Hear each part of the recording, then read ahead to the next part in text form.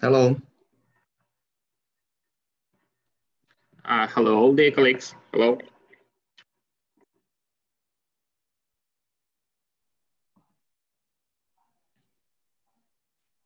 Yeah, hello, everyone. Hello, good morning. Hello, hello.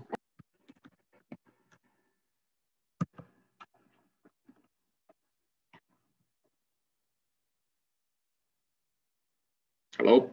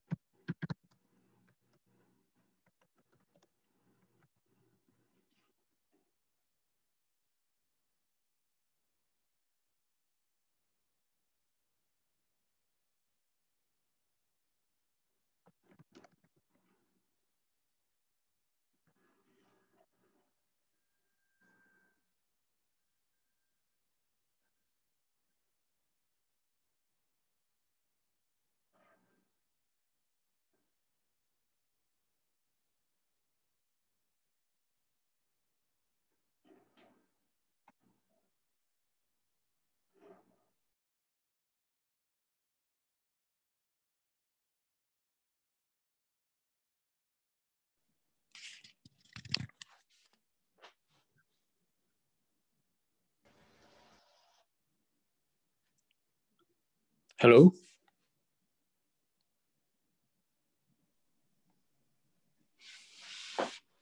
Can you hear me now? Yes, can you hear me? Yes. Oh, very good, very good. For some reason, my computer doesn't allow me to switch on the microphone, and that's why I had to pick up my mobile phone and get connected through that. So hello, everybody. My name is Evgeny Kucheravi, and I'm the moderator of this today's seminar on the selected topics in advanced networks and applications. And thank you so much, everybody, for attending this seminar. It's a part of the outreach program of the Russian education system. And we are proud to have speakers today from the MIEM University in Moscow, then Brno University of Technology in Czechia, and then University of Coimbra in Portugal, and Tampere University in Finland. So I see that all speakers are online currently, and we can start the in accordance to the timetable that we have. And the first speaker, so let me check if Alexei is here. Yes, I see Alexei is here. Alexei Kreshchuk is going to give a presentation on the capacity estimation of a slotted multi-user communication channel. Alexei, can you start sharing your presentation? Yes, one moment.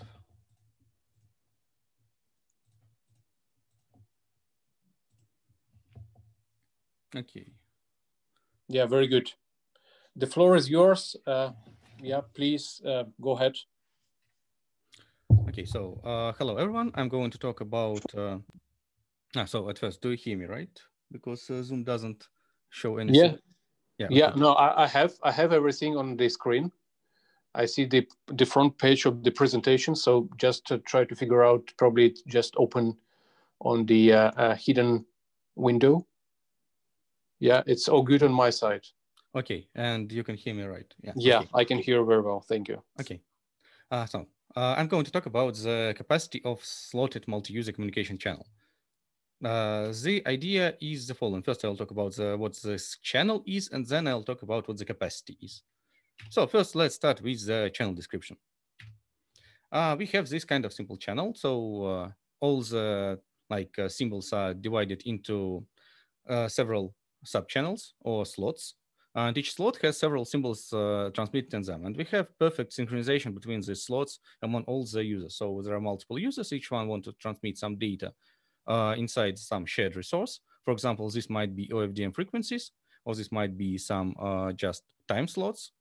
And for each slot, it can only either transmit some energy or transmit zero. So it's like on-off keying here. There are, well, this here you can see all the definitions. I mean, all the notions. So we have sub-frequencies or some independent channels. We have vector lengths, we have a number of slots, we have number of users. And as users don't know anything about each other, they transmit independently. They select some slot and decide to transmit there. And transmit their own word of length L. And here we have the probability of collision of order T. When we're talking about collision of order T, we assume that we are transmitting in this slot, and there are T additional users that also transmit in our slot. And we want to see what the probability that our transmission is failed. So here you can see the probability of the collision itself and the fixed order of the collision. Let's also note that if the users that transmit in our slot only transmit some vectors, the support of which lies inside ours, then our transmission is not affected. We transmit our vector and it's received very well. And so not all these kind of collisions really lead to errors. And if we consider all the interference as a kind of noise, then we can see that we have this transition diagram in which, well, we can get from 0 to any vector, and if we transmit only once, then we can only get, well, then our vector cannot be received with errors. So we have this kind of tunability. We can transmit different number of ones of units in our code words, and it does affect the error probability. But we suppose that we have this kind of simple distribution, like binomial distribution, or more correctly, the result of Bernoulli experiments. Bernoulli distribution. Okay, and we don't try to transmit any kind of more complicated code word because the length is very low. Okay, and if we transmit two symbols, that we have this kind of transition matrix, which is just a Kronecker product of the transition matrix for a single symbol. We can also have the collision order that is not one but T. And in this case, we have just the usual product of the transition matrices. And so now we have defined our channel. We have this transition matrix for order T collision. We have this kind of transition matrix for long subslots, for long vector lengths. And we can now talk about the capacity, because capacity shows us how much information we can transmit in this channel if we select like kind of the best possible coding scheme. So now what I didn't tell you earlier is that we suppose that each user has the same probability distribution. So it uses like the same code book. It's not like they try to have some kind of synchronized code books. No, they have all the same code book. And so if all users decide to increase the probability of transmitting unit, they will increase the probability that someone else will have the erroneous reception. So it's not that evident what is the optimal value of P. And that means that we will have to use some kind of optimization procedure. So the first simple estimate is that we can say that the capacity of this vector channel is not less than the L times capacity of the single channel of the channel with the vector of length 1. And the vector of length, well, it has a very simple capacity, we can just use the transition matrix and apply the mutual information equation for it.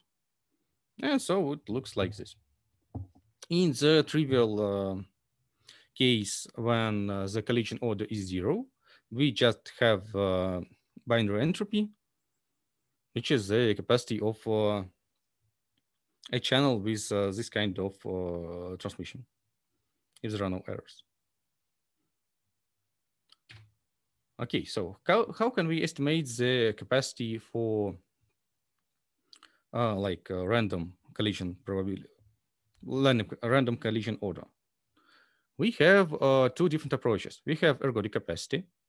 The idea here is that we try to take the expected value of the capacity with regards to the distribution T. This approach is widely used. It's simple. It's very simple to implement, even for very complex channels. But here we had some thoughts that it is not very correct. It's correct if both transmitter and receiver know the collision order, because in that case they can just select the right coding scheme for this exact collision order. But in practice, no one knows the collision order. It's a random process. So we have a second approach. It's based on direct computation of the mutual information. In this case, we try to, well, just compute the mutual information, but this requires us to manipulate the probability distributions, which are not very simple. So for this system, it's more or less simple, but if we try to add noise, then everything becomes very hard. So we didn't do it in this work. But the estimate is correct. Mutual information is the capacity of any channel. And it's true when neither receiver nor the transmitter knows the collision order, which is the usual case. So for the ergodic capacity, we have this kind of formula. It's simple. We just multiply the capacity estimate by the probability that we have this collision order. Very simple. I think nothing to talk about. Okay, for the mutual information, the formula is much more complicated. Here we have the input distribution, we have the transition probability, we have the output distribution, which is important for the mutual information formula. And we have this whole capacity like this. And if you compare this to this, you can see that it's, well, more complicated. If we try to add noise, then we will also, this equation would be much harder. I'm not sure we can even write it like this. And so, yeah, we will not be able to write it like this, because here, if we have like a vector of one way that transitions to a vector of another way, we have only two possible probabilities. Either it's this value or it's 0, if the support of one doesn't cover the other. Yeah, but in the noiseless channel, we can write this equation. And now let's see what just plotted on a graph. So as you can see, the ergodic capacity overestimates the real capacity very much. So ergodic capacity is much higher than the mutual information. And so anyone who tries to, well, identify what coding scheme can be used will be overestimating. And here you can see that it's as a function of the number of active users. So we have 2,000 subchannels. We have, sorry, it's not, I didn't write it unfortunately here. L equal to 8, I think here. And we change the number of active users, and we also change the probability of transmitting one, so the input distribution. For few users, these curves seem to behave similarly, but as you can see, the maximum seems to be in different places. So, okay, for 8 users, it doesn't matter. It's like the same distribution. I mean, the capacity is nearly the same. For 32, it seems that it's a little bit shifted. for 128, the difference is very large, and the maximum position is different. So we would have a suboptimal selection of coding scheme here, clearly. And here you can see it for a large number of users. And as you can see, the optimal code word density or the input distribution is clearly different. The maximum is clearly in different positions. So if we try to optimize our coding scheme using the ergodic capacity, we will get a very bad coding scheme. Well, as you can see, for example, for 124 users, well, the optimal position is here, but if we try to use this point for coding scheme optimization, we'll get lower capacity, in fact, than if we used the mutual information.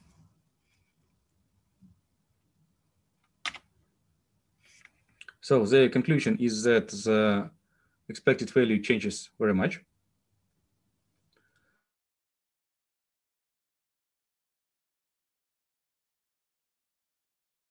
Let's change the there are also possible future work. We can try to make this for noisy channel, but the transfer probability is very much more complicated here. So we cannot use this simple equation, but it would have two sums instead of one. Okay, and we also have, we also want to check if it's possible to select better input distributions than the Bernoulli distribution. Maybe it would be possible to select some kind of distributions of vector space that could have higher capacity. But it's still not clear of what this distribution might look like.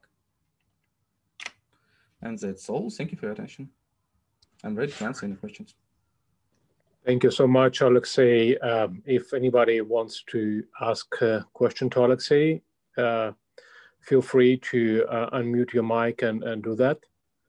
I can start with the my question that you just have time to unmute your mic. So on the last slide, you said that you're going to have some better distribution than Bernoulli.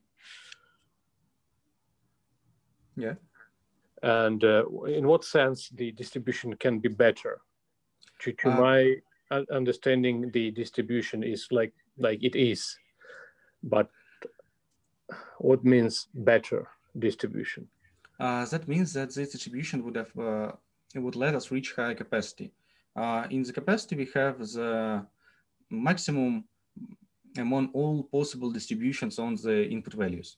So currently, we assume that this distribution is a Bernoulli distribution. This distribution reaches the maximum for most coding schemes. I mean, for most channels. Right, right. But here we have the channel that is not memoryless. So it has some kind of memory because, stimulus, the symbols inside one slot will be affected by the same collision order. So this kind of memory might affect the perfect distribution, and so we might need to select a different kind of distribution. Yeah, but it doesn't mean that it is better. It's just different that mimics the behavior of the channel in question better, right? Yes, of course. So I mean, I meant better in sense that it would allow us to reach higher capacity. Okay. Better from practical sense, not from theoretical theoretical sense. I see. I understand. Also, if you get back to the slide number 11.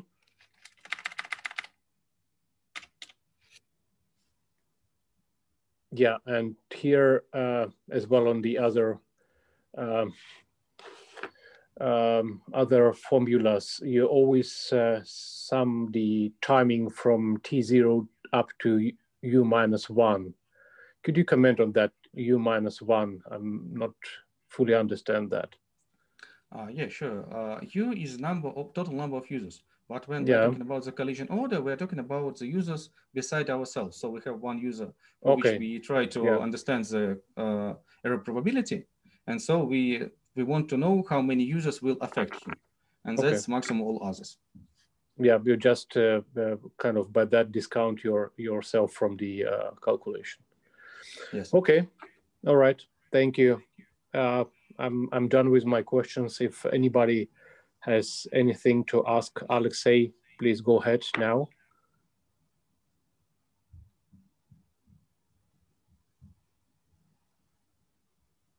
Seems like nobody wants. Excuse me, Evgeny, may I ask a question too? Sure, go ahead, Anton.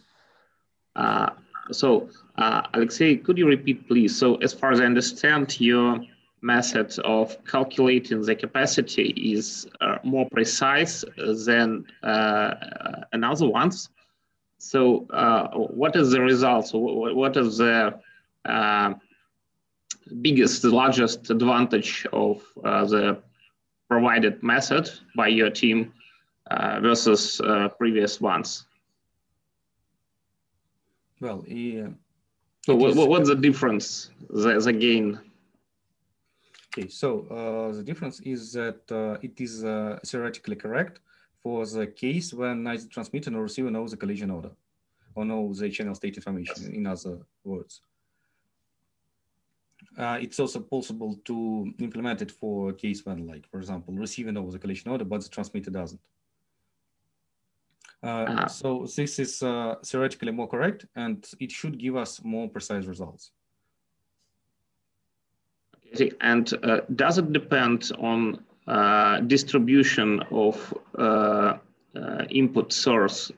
So the distribution of input symbols or not? It does depend, of course, because here in this equation we have the input distribution, but it's possible to do it for any kind of input distribution. But for, well, if you have a non-Bernoulli distribution, all these equations would be harder. For ergodic capacity, of course, it should not complicate this everything that much. In our case, yes, it's we need to derive all the equations for each kind of input distribution separately.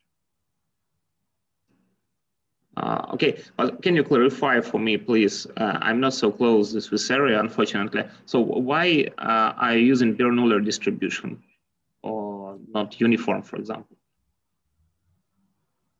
So maybe there is a technical reason, or I don't know really.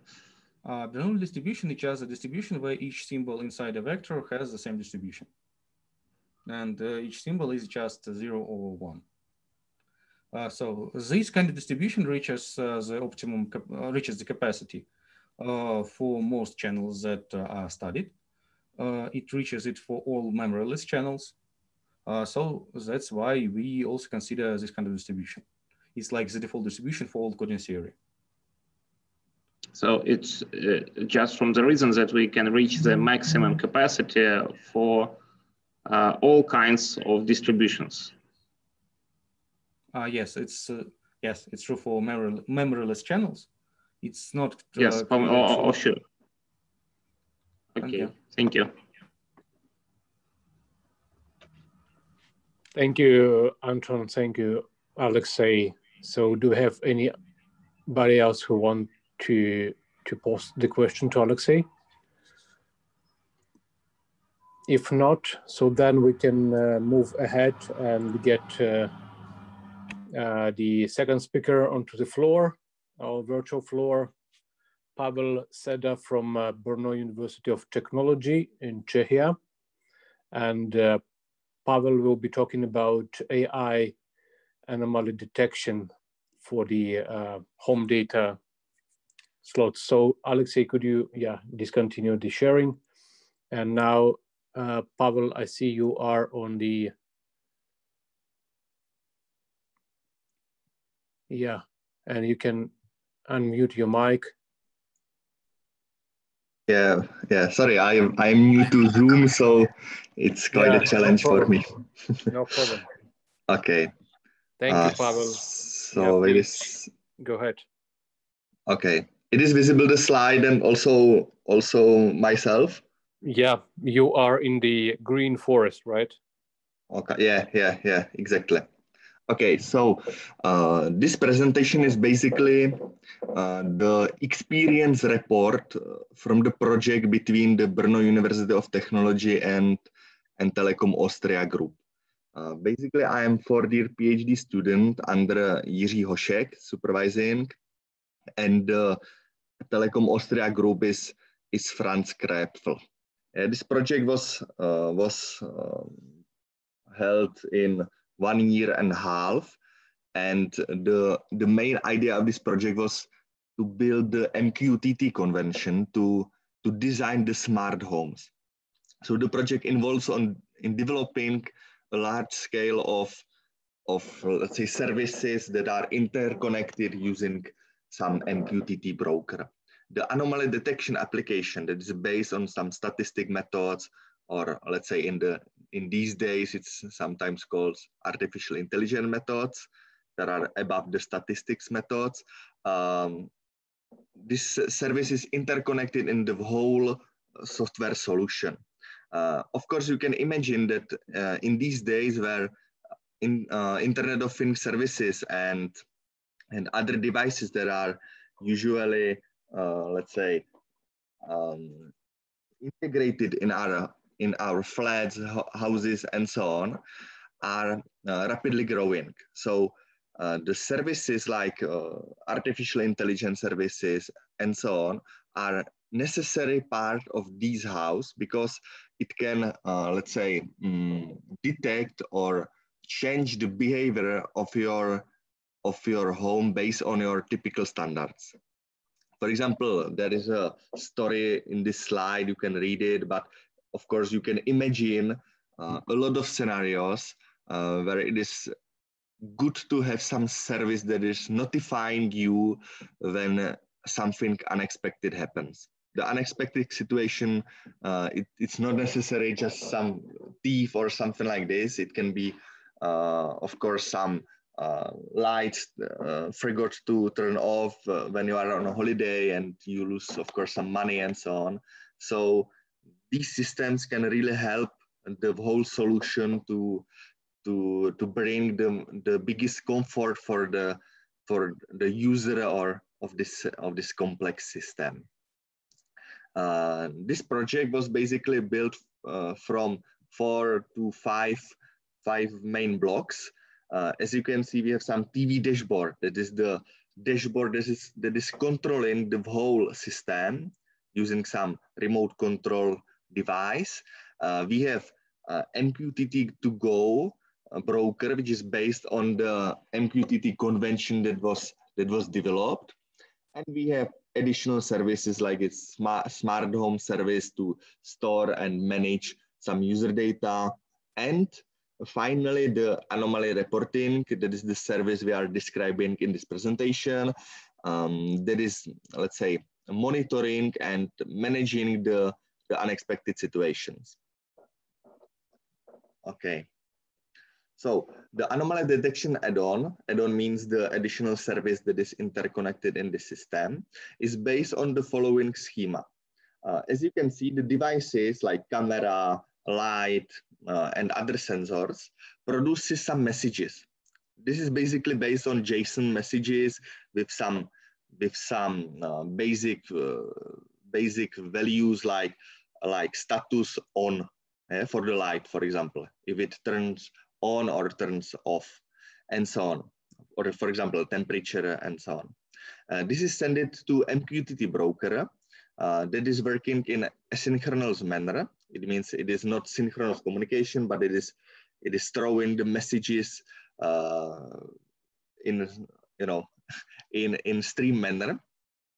And to this MQTT broker, the anomaly detection application is let's say connected using the subscribe method.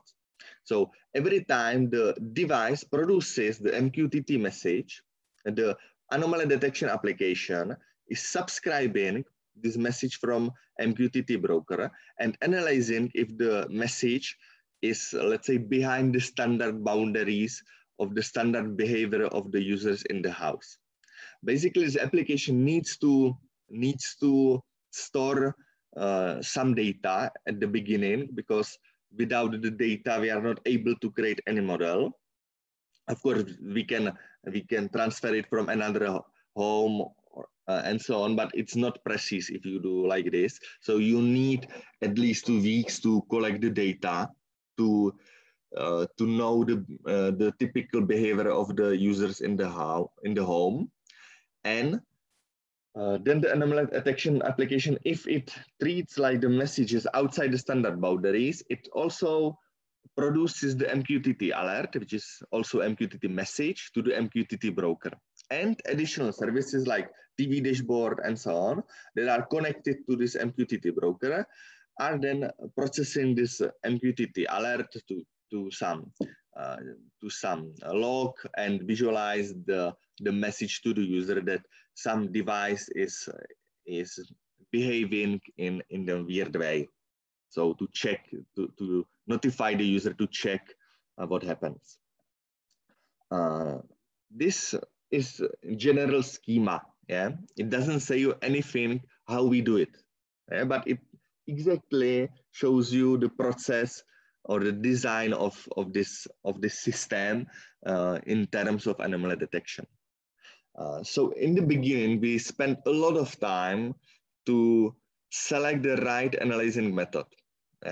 We have a plethora of options like machine learning, which is quite popular these days, some basic statistic methods, heuristic algorithms, or meta-heuristic especially, and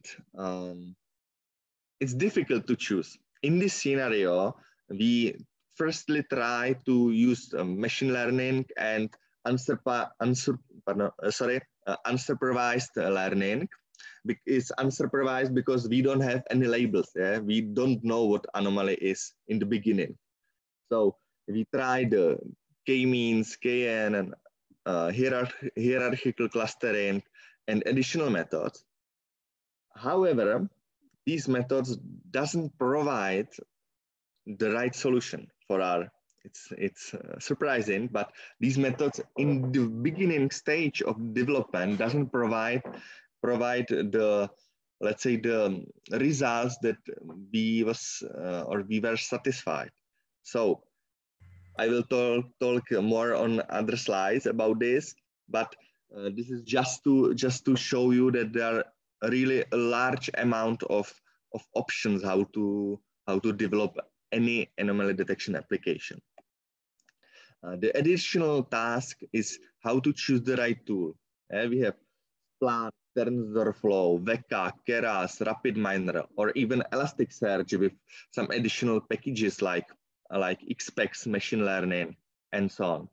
So also there's a question in the beginning, what tool to choose.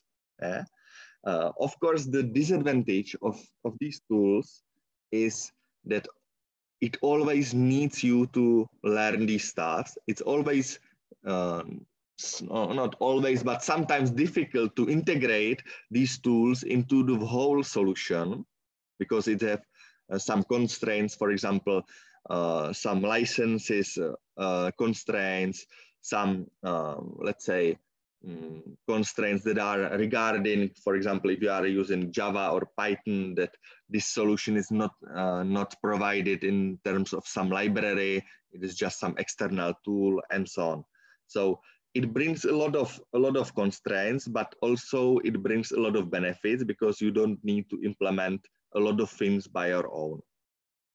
However, our final approach, at least in this stage of the development of this solution, is to omit all these let's say tools and the typical algorithms that seems promising in this way, at least from the first point of view, and we implement this anomaly detection application based on time series algorithms. It means we are creating the chunks for each time frame in day and in week and in month and in year, and based on that we are creating the models of typical behavior.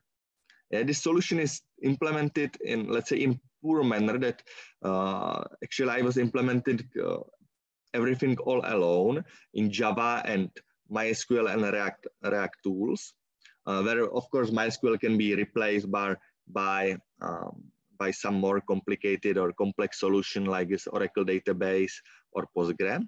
But at this point of the development, it was sufficient to select these tools. And behind the scenes, what we are doing, we are doing stuffs like when each message is coming to the anomaly detection applications, we are providing the normalized values, the normalization. Yeah? So each message is normalized based on the min-max normalization, and we combine the meaningful values from the sensor into single value, into single normalized value, and that value is stored in the database. So, and also not only normalized value, but also all the values that are incoming into the anomaly detection service without the normalization at the beginning. The problem here that we faced in this project is that the sensor devices, or the Internet of Things devices in general, using this MQTT convention, are sending only one field. They are not sending the whole state of the device. Like, for example, I don't know, socket is sending some voltage and so on, but it is sending just one field at the moment. So for that reason, we developed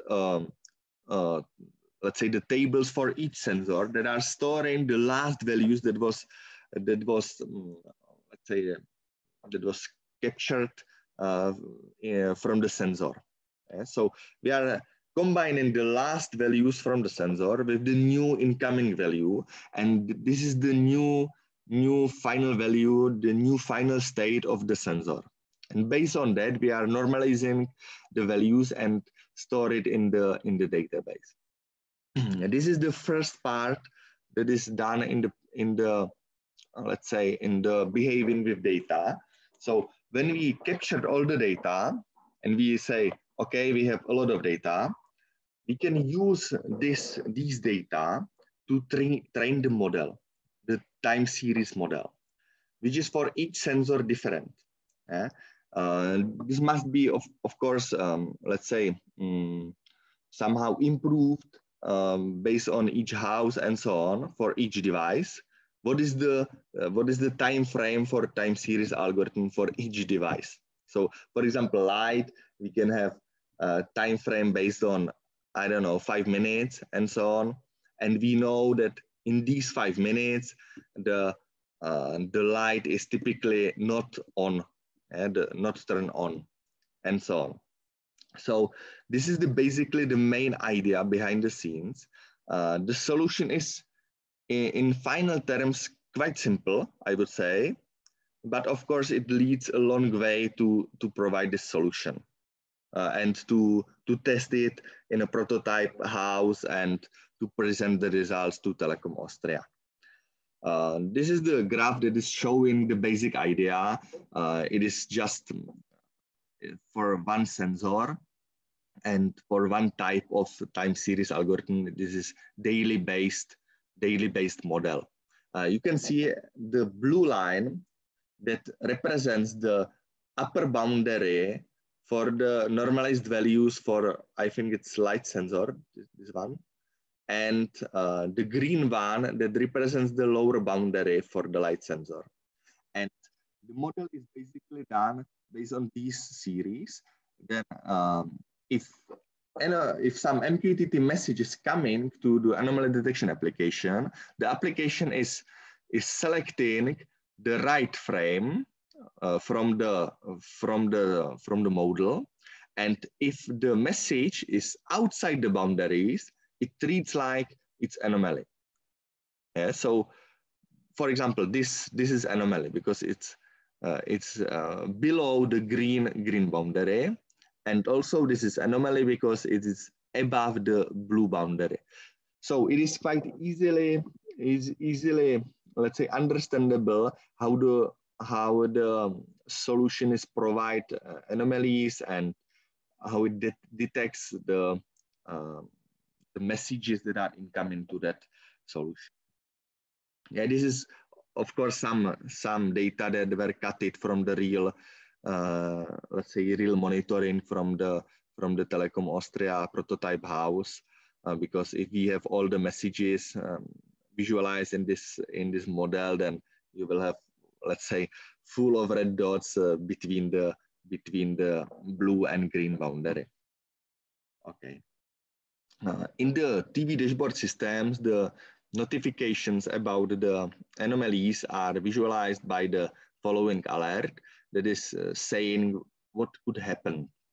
For example, your TV ambient lights are unexpectedly on. Please check what is the source of such event. This is what we could know from the system. So we predefine some template messages that can be captured from the behavior based on the model. And this message is shown to the user and also stored in the activity log or persisted in the activity log to show it later. Okay, the lessons learned from this project was that it's not only the right way to choose the most modern algorithms and areas to use some statistics or AI-based method like neural networks, deep learning, and so on. And it's sometimes better to use, let's say, some standard methods that were used a lot of years ago, but it still seems to provide good results and can be very useful in production environments. Okay. Also, the lessons learned from this solution is that we can interconnect it, any application in such a software solution, if the software solutions are, let's say, separated from each other. If this solution will be only one big project, monolithic application, it will be difficult to let's say, to integrate the additional services and so on. So this AI-based application or let's say analytics application is easily replaceable by any other application that will be, for example, implemented using different methods and so on. So this solution is quite independent and open to use other methods and other solutions. Also, we find that processing was quite fast because when the model is built based on this time series algorithms, that is basically just one select to know if the incoming message is anomaly or not. So the result of some unexpected behavior is known in fact quite very fast, and it can be, of course, processed in any device that has connection to the database where the model is stored. As the conclusion for this project, we know that we should take essential time to make important decisions how to implement the solution. We know that these AI systems can be independently interconnected in the solution, as I mentioned before. And the big question is also how to train and retrain the model. This is a solution that must be, let's say, decided in the production environment, since we need to know how much data in what quality, let's say, the users are producing from each house. So actually, at this point of view, we can just guess what will be the right time to retrain the model, which is basically to rebuild the time series models based on the stored data. But it is a big question how to do it effectively, what is the right time to do it, and so on. And also, we know that this model, the final model solution, can be composed from several simple models. As I mentioned in the slide 5 or 6, I'm not sure now, we can have several time series models, for example, based on daily basis behavior, based on weekly basis behavior, and based on month basis behavior. And the final solution, final model will be to check the time frame in all these simple models, and this provides the general behavior in the house. For future research, we suppose to, let's say, to try additional methods and to try to investigate the let's say, the combination of behavior of sensors, because this solution is right now, let's say, mapped to each sensor separately. So it is analyzing specific light, with specific ID of device ID, home ID, gateway ID, and this group of IDs. But we are not analyzing the combination, for example, of light in the kitchen and socket in the bedroom, and so on. So this is the future work that we need to consider what will be the best way to let's say, integrate this combination of values in the house. But for now, the analyzing of particular devices is quite sufficient. Okay, the credits for this project were, as I mentioned in the beginning, by Jiří Hošek as a project manager in this project, Martin Štusek that was developing the firmwares and the front end in a React application, Krzysztof Zeman, Pavel Mašek that were developing the MQTT convention, and my side that was, let's say, debugging the MQTT convention and providing this data analytics application, and Franz Krepfel, like project manager in from Telekom Austria, that was participating in the great ideas to provide, let's say, near to production based service. Okay, so thank you for your attention, and hopefully it brings you some meaningful information. Thank you so much, Pavel, for the excellent talk and surveying what can be done with the theoretical things in practice. So it's highly appreciated. Yeah, guys, we have time to ask Pavel the questions, and I would start with mine. As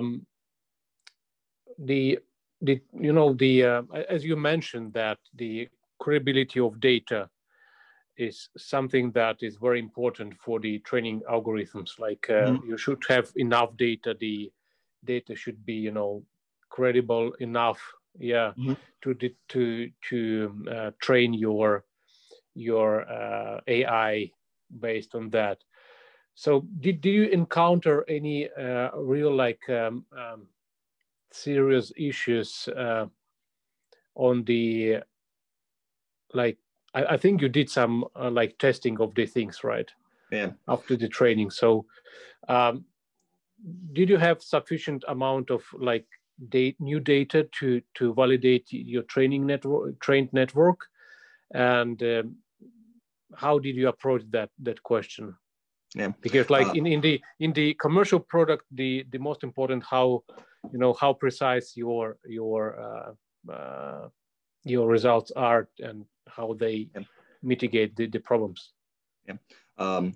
I was capturing the data from 2 weeks, 2 weeks from the prototype house from Telekom Austria, and this problem is very difficult. It's very difficult to answer this question because, for example, I was let's say storing the data from 2 weeks from the standard process from the house. But the big issue is, for example, if you store the data from the house where, I don't know, you store 2 weeks, but 1.5 weeks the family is on holiday. So you have no data, but the actual time frame is 2 weeks. So from my point of view, it's difficult. As I mentioned, we can have several models like daily based, week based, month based, and so on. Of course, the month based model is not possible if you have only 2 weeks data, because it's not precise. So to be honest, to have the best analytic application, you should have at least 1 year in this kind of data. But I still think that, as I was, let's say, prototyping in the near in the past few days, we do additional let's say variable that is monitoring if the user is in or out the house, and this significantly let's say improve the detection, because from that point of view, if we have only 2 weeks data and we know when the user and how much are in home and outside the home, we know that if nothing happens in the house in some specific time, that it's okay. And to solve this problem, you know, it's always necessary to add additional variables that will, let's say, split this problem into several scenarios. But it's difficult, you know. It's always, from my point of view, these questions is very valid, and it let's say pop-ups in the production, because it's difficult to think about all the scenarios that may happen. But as you ask, it's good to be prepared to address most of them. Yeah, thank you, Pavel. Another question that I had about this particular graph that you presented, and it's currently displayed. You have here like 2 anomaly points, like one is under the bottom border and another one on the top of the top border. You know, this kind of, if you take the regular statistics approach, so that to analyze that sequence of the red dots, well, again, it's like just visually, right? Yeah. So I don't see any, if the top border and bottom border would not exist, I don't see any kind of the big issue there, right? For instance, if this red dot would appear somewhere really like on top, really like very far from other dots, so that would be clear like anomaly. Here the anomaly is detected just because of the top and bottom border, and the difference might be very, very minor.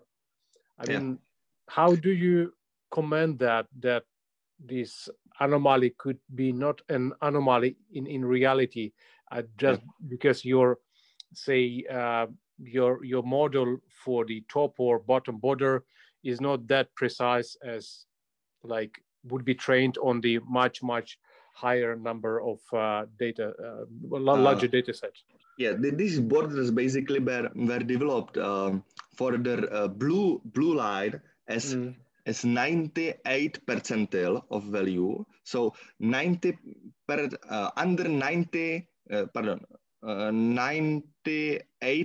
percentile of values in this time frame in the daily based model were under the blue line. And above 2 percentile of values in each time frame was above the green line. So this is based on these percentiles, and the range of the percentile, of course, can be changed in the production, for example, to 99% and 1%. And if the value is outside this boundary of standard, let's say standard boundaries, then it's anomaly. And even if the red dot is let's say normal without these boundaries from the first point of view, these percentiles in specific time range makes an anomaly. Okay. So it's simple idea, but very powerful. That's clear. Okay, thank you, Pavel. Anybody want to ask anything, Pavel, about his research, his presentation? We'll wait for 5 seconds. I think everybody had sufficient time to open the mic. All right, thank you so much, Pavel, once again for your interesting presentation and spending time here. Thank you, and we can move forward. And the next, thank you. And the next speaker is Marco Silva from University of Coimbra in Portugal. And Marco, the floor Yes, is I'm here. yours. I'm here. Yeah. Oh, very good. Very good. Can you see my screen or not? Not yet. I think it's coming. Okay. Yeah, it's coming. Now Maybe we see the. You can see the presentation, right? Yeah, we see the beautiful front page. Okay, thank you. Hello, everyone. First, I would like to thank the invitation to be here and share my work with you. My name is Marco Silva. I'm currently a PhD student at the University of Coimbra. So today I'm going to show you my work from last year, which served for my master thesis entitled Heuristic and Simulation of Energy Harvesting IoT Network. Here on this slide, you have my email, so feel free to send me any additional or more complex questions that you might have. Before moving on to the details, let's first make a short overview of the real needs that this work tries to address. And for that, it is important to answer one simple question. What is wireless sensor networks in Internet of Things? So the Internet of Things represents a wide environment of objects connected to the Internet, independent of its shape or computational capacity. So this facility that we currently have to connect any object to the Internet creates a new concept called wireless sensor network. And this concept was very important for the basis of this work because it represents the number of small devices called sensor nodes, which are developed to capture and collect information in a network with internet connection. Therefore, nowadays, they play a fundamental part, especially since this type of devices have different applications, for example, territorial space control, critical system control, or natural disaster prevention. So not only that, but this type of network can be also useful in smart cities. And this was the main point for the development of this work, which is a part of a research project called Mobilize that aims to improve circulation in smart cities through the development of a platform of sensors, people, cars, and objects connected to the network.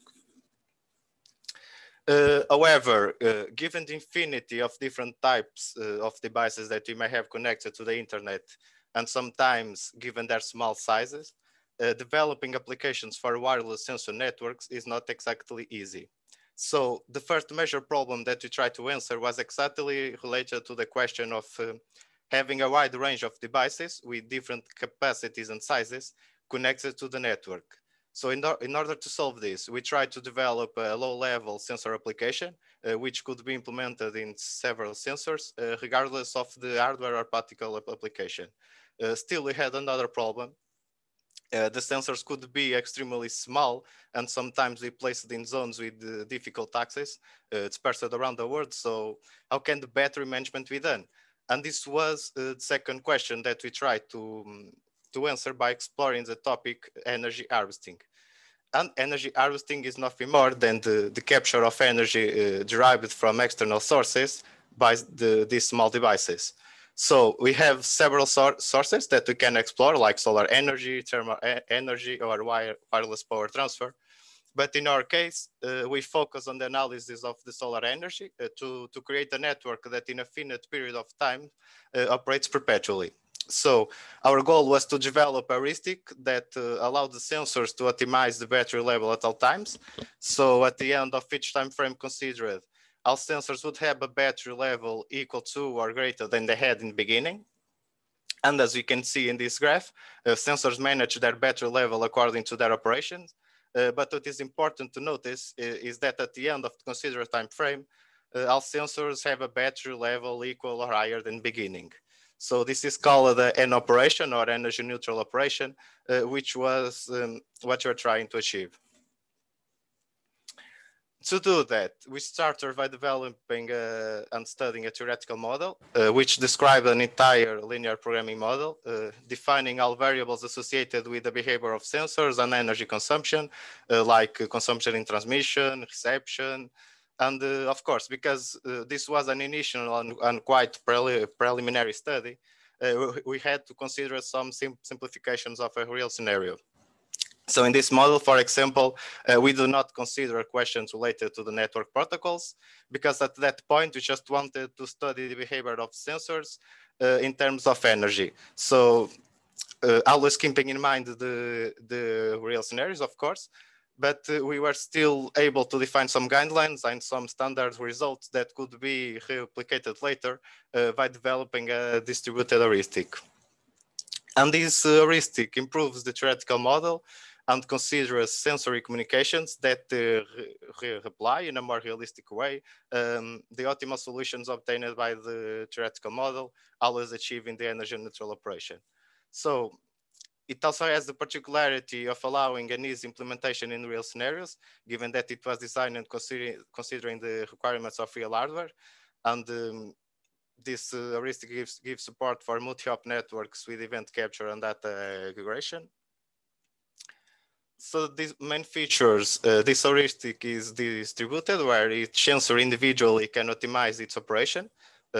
This leads to the creation of a dynamic network close to reality, where it is possible to make changes to the topology, adding or removing sensors, and the network in runtime has the ability to self-recognize and adapt to the changes made. The heuristic also controls the operations that sensors do, such as sense operation, transmission, reception, sleep, always making these sensors operate in a more controlled and optimized way. Also, an aggregation algorithm has been developed, which allows to distinguish events as high priority activities, and therefore we can do things like send information about events always before the network's periodic information, just for example. And relating to topology, our heuristic considers a topology with 120 sensor nodes and just one sync node. The sensor nodes are energetically and computationally limited, in contrast to the sync node. And in this case, the furthest node is 10 hops distant from the sync. About harvesting, in this work we consider two types. The first is dynamic harvesting and second is constant harvesting. The first one, dynamic harvesting, was calculated according to the average annual value of solar radiation in Portugal in 2016, considering its variability. So the constant harvesting corresponds to the average of dynamic and is used because it is important in all scenarios to have a base simulation with control over all variables. And in terms of simulation platform, to carry out the simulations, we needed a platform that respects four essential points, allowed to simulate what will be the behavior of the sensors in the real scenarios, easy configuration of network parameters, opportunity to expand the model with introduction of new functions in the future, and last, an easy analysis and validation of results. So for this, we chose Contiki for operating systems, Koja for simulations, and MATLAB for result analysis. Contiki operating system was chosen thanks to its portability, since it was developed for architectures of small microcontrollers, and also because it supports event-oriented systems, that is, the kernel supports asynchronous or synchronous events. In addition, as it is a simple operating system, it provides options for energy savings whenever the sensors are inactive. So Contiki also offers a communication stack designed for low energy radio communication. And Koja, on the other hand, is a software based on Java, explicitly designed for sensory communications that allows implementation to be done in C or C++. And one of its great advantages is that the fact that it allows the development of low-level applications such as drives, communication protocols, or even the development of operating systems.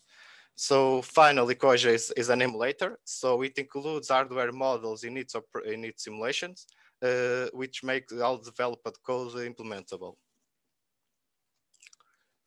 Regarding the simulations, we did several tests. We did simulations with and without aggregation. And please note that here aggregation means that each packet has one header and one or more payloads. So the use of aggregation makes the use of headers more profitable. We did simulations with dynamic harvesting and constant harvesting. The time between the sense operation was a maximum of 5 minutes in our simulations, but the maximum time allowed between transmissions varied. So we could analyze the behavior of the network with different loads of information. So we used the maximum time of 5 minutes in some simulations and 10 minutes in the others. But in all cases, we analyzed 60 time slots, which corresponds to harvesting cycles. In terms of metrics, we intended to study some points, such as battery level over time in each sensor, the percentage of failure transmission, the capture and delivery of events at the sync node, the time that sensors were in each operational state, and the use of data aggregation. And I have here a video of a simulation executed in Koja, so that you can see the simulation environment that we use. And as you can see, Koja has a lot of tools that we can use to help us in the analysis of sensors behavior. Here in this video, we only show them some of them, but there are many others, of course. So as you can see, the great advantages of Koja is that it allows us to analyze behavior of a network in a more visual and immediate way.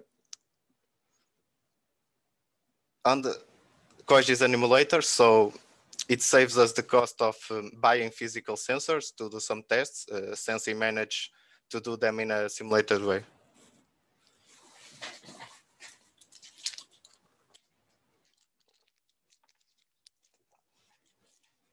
This is the topology.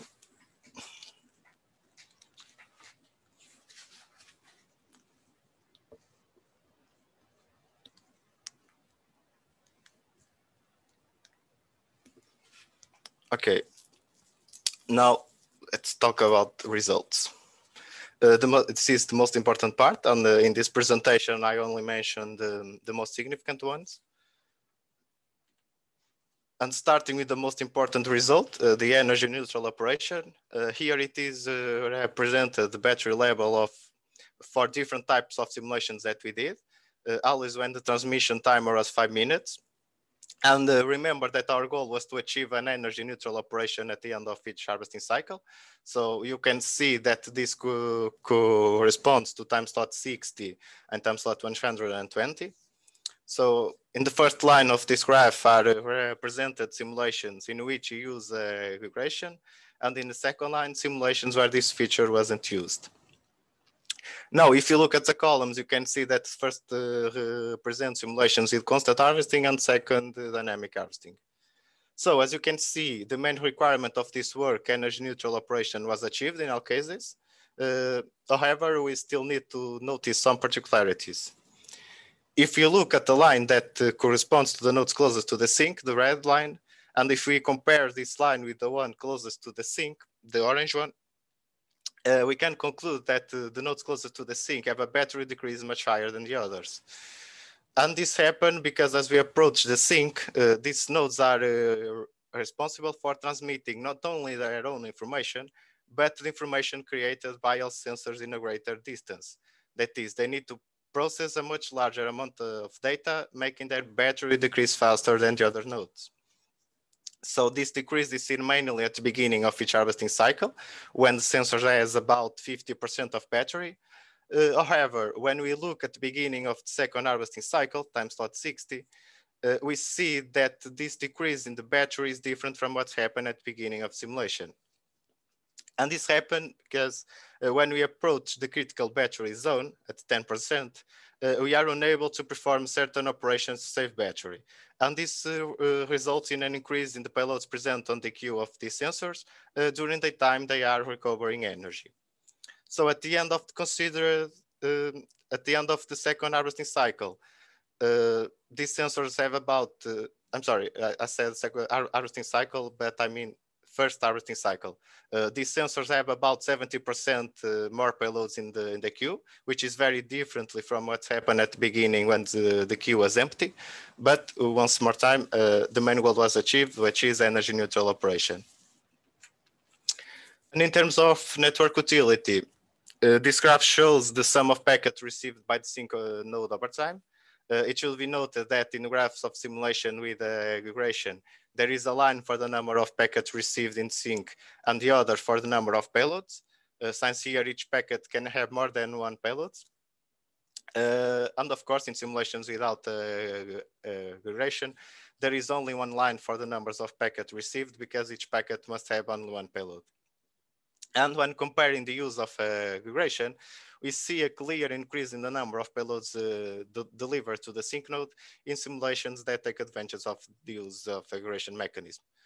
And in this, this graph proves to the idea that sensors during their critical battery zone do not carry out transmissions, which increase the package that they have in their queue. So this causes an increase in the number of transmissions at the beginning of the second cycle.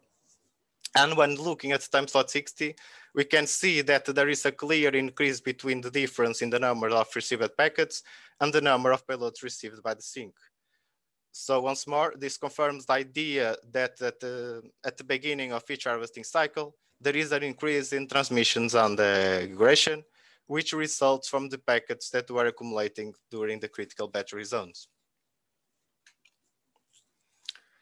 And when analyzing the data aggregation, we see that the information increases as we approach the sync, since the aggregation tends to increase as well.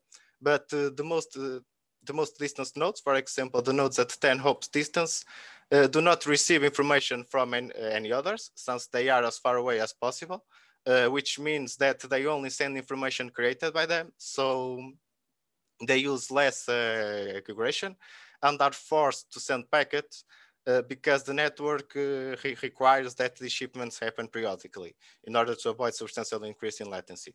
So we could easily think that by increasing the time between transmissions, we would be increasing the aggregation, given that the sensors transmit less frequently, but continue to produce the same data rate as before. However, this is not exactly true, because increasing the transmission timer does not mean a clear increase in aggregation, since the sensor nodes have physical resources that limit their operations, like a memory to store packets. Okay, as in both cases, the nodes closest to the sync operate in critical situations. This increase in timer between transmissions does not translate into an increase in aggregation. And therefore, we can still conclude that the two harvesting patterns reflect the same behavior. So we can say that the aggregation behavior is distributed over time, and the transmissions are always optimized, which means that the long-term harvesting variation has no significant impacts. And in conclusions, we have created a network that manages its own resources in an optimized way, and it's better to operate perpetually, always ensuring that the sensors do not stop working due to the issues related to the battery level, and of course, achieving energy neutral operation. So we can state that one of the challenges we face nowadays has been overcome, that is battery management in wireless sensor network. But in this type of network, there are still some points that we think are important to address in the future, like creating an online platform for updated harvesting values, implementing a layer to predict the natural wear of batteries' physical capacity, studying random topologies and optimal values for the timers, and studying the wireless power transmission to achieve an energy balance between the sensors. And that's all for this presentation. I hope you've enjoyed it, guys. And thanks for listening and for the invitation to share my work with you. Thank you. Thank you. Thank you so much, Marco, for your detailed presentation. And yeah, we have the option to ask the questions, and I will start myself.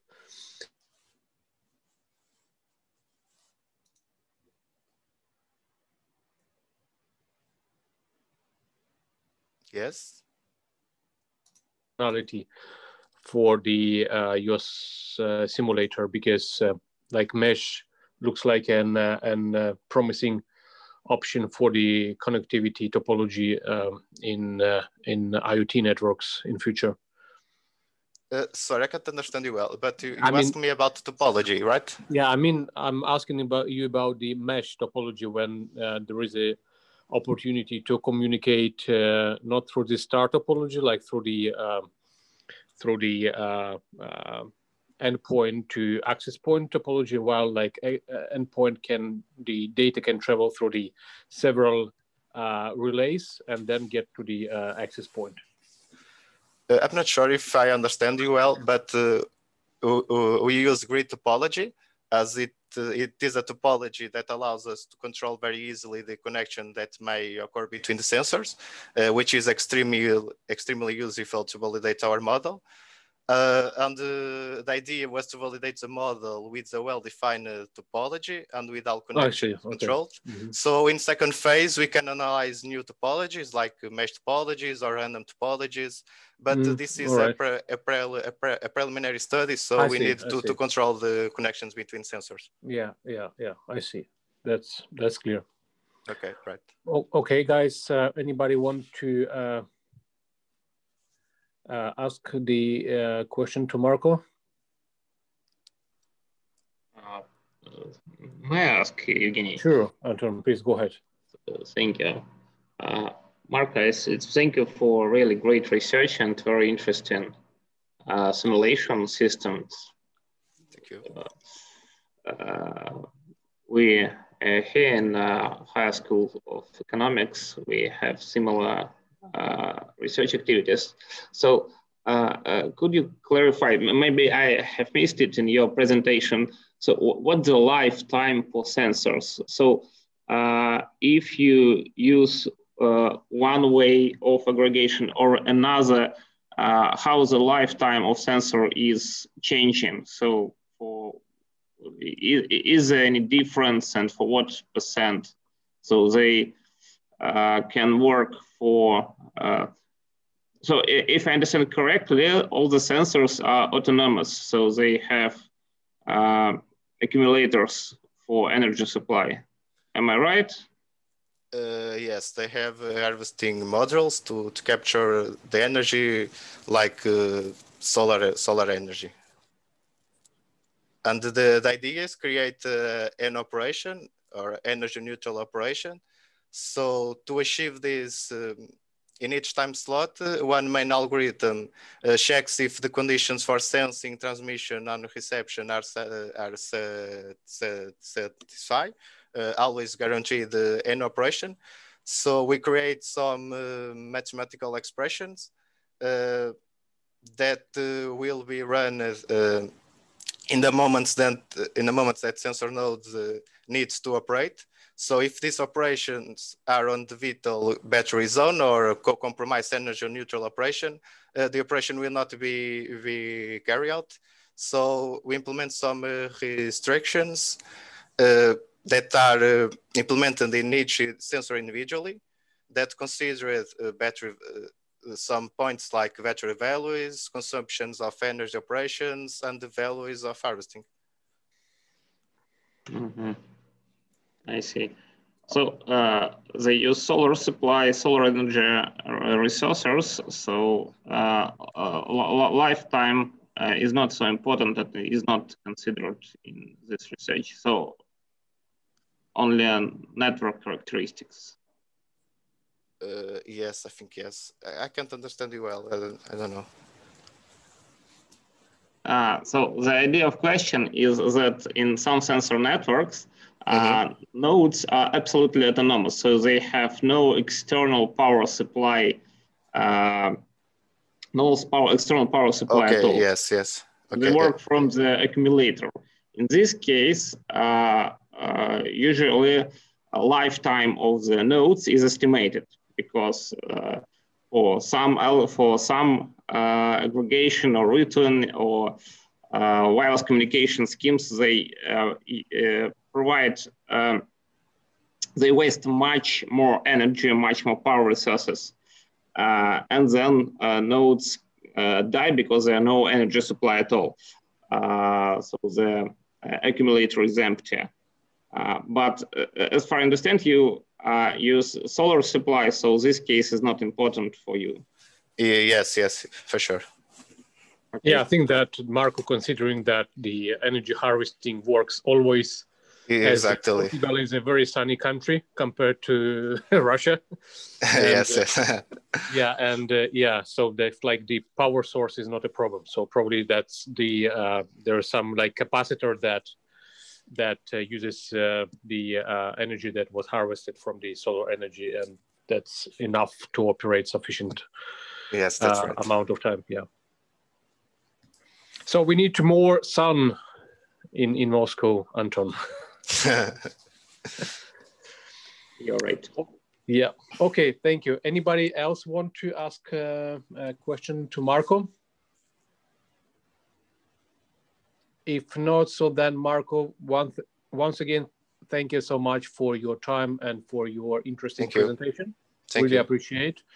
And then we need to move further. And the next speaker is Roman Kovalchukov from Tampere University in Finland. And Roman will be talking about infinitely scalable decentralized routing for wireless mesh networks. Roman, are you here with us? I hope you are. Yes, I'm here. Yes, great. Can you see me? We do see you, and we see the blackboard behind you. So probably you will be giving a lecture with the blackboard. No, no. I hope it doesn't bother you. That's okay. It looks scientific. Okay, nice. Very well. So you can start sharing your presentation. Yeah, I'm trying. Okay. Shows me the presenter. Okay. Okay, now it's. Yeah, it's coming. Yeah. Okay. So here. Yeah, please go ahead. Yeah. First, before I start, I'd like to ask you to change the view. So you will have a screen with everybody's heads or previews on the left and put it there so it will not interfere with my presentation. And I will do the same. Okay, my name is Roman Kovalchukov. I'm from Tampere University and from Faculty of Information Technology Communication Science. And today I'm going to tell you about our solution for infinitely scalable decentralized routing for wireless mesh networks. Today, I will start with first answering the question why we ever need mesh networks, show you a couple of typical usage cases. Then we will talk about some problems of conventional mesh routing protocols. I will tell you about what is geographical routing first, and then what is virtual coordinate system and virtual coordinate systems routing. Then we'll talk about how address resolution works in our solution, about some such characteristics of our solution, how address establishing algorithm works, and then I'll demonstrate you a couple of cases, how it works in real time. And then I will be answering questions and conclude the session, my presentation. So why we need mesh networks? And to illustrate better the answer for this question, I will show you a small meme. Okay, imagine you have like somebody next to you and you want to send a picture to him, or he's like in the next office or around somewhere, and he asks you, can you send me a picture? He says, okay. And it goes, hell knows where around the world, to some servers in the United States or maybe somewhere else, and comes back to your friend. And he says, thanks. Okay, but imagine if we are almost 8 billion people on the earth, and around 50 billion devices already are there connected to the internet. And if everybody wants to send something, and we such a bad idea to send it over and over again, what we want to send, not only pictures, but video, stream video, or something like that. The amount of overhead is huge, and according to predictions, the number of devices and the whole whole market of the devices connected to the internet, such as Internet of Things, Internet of Objects, and also wearable devices, and in machine type communication devices. The market is growing and it's not going to stop. Okay, so now let's talk about some scenarios where this particularly will be a suitable solution, mesh networks. First, I want to introduce an example of Burning Man Festival. It happens somewhere in desert of Nevada, as I know, and there is no internet connectivity pretty much at all. A lot of people who wants to communicate to each other with high density of users, and there is no infrastructure available, as I said, and this scenario is described by quite relatively low mobility. Another scenario that I want to talk about today is ski resorts or mountains or trekkings where we have low density of users. Their also infrastructure is quite limited or is not available at all. But the mobility of users is quite high, on the contrary to the previous example. So what are the problems of the conventional mesh routing protocols? Here's an example how we would simulate such a network. Basically, it would work with a huge amount of communication overhead to establish routes, and basically operates by flooding the whole network if you want to find somebody you want to send message to. And our task is to decrease the amount of this routing information. And the solution would be the creating of a virtual coordinate system. And first, to explain what's a virtual coordinate system, I need you to understand what is a geographical routing. So imagine you have XY coordinates and nodes placed on somewhere in this space. And if you know a coordinate of your destination and your own coordinate and coordinate of your neighbors, you can just send data towards the destination, and eventually it will reach it anyway. So the idea of virtual coordinate system, when we do not know the real positions of the users, use some sort of network addresses that are mimicking coordinate system, physical coordinate system, so-called virtual coordinate system. And we can use these network addresses to aim towards our destinations. So here is the small example how approximately it could look. So if we have first a node joining the network, node 0, 0. First node to join the network will choose the address 0, 0. The next one, for example, choose address 5, 5. Another one will choose address 5, -5. Okay, we're not talking about how exactly they are choosing these addresses, but it's something that we want to achieve, yeah? The next question that I want to talk about, okay, what if we have this virtual coordinate system, for example, like this on the right, yeah, we have some sort of coordinates, which doesn't mean the real physical positions, but some relative positions. And what if we want to find somebody and we don't know where he is, like, and what is his address in this virtual coordinate system? For example, Alice, in that case, we need to first store our position in this virtual coordinate system in some specific place where everybody can find it.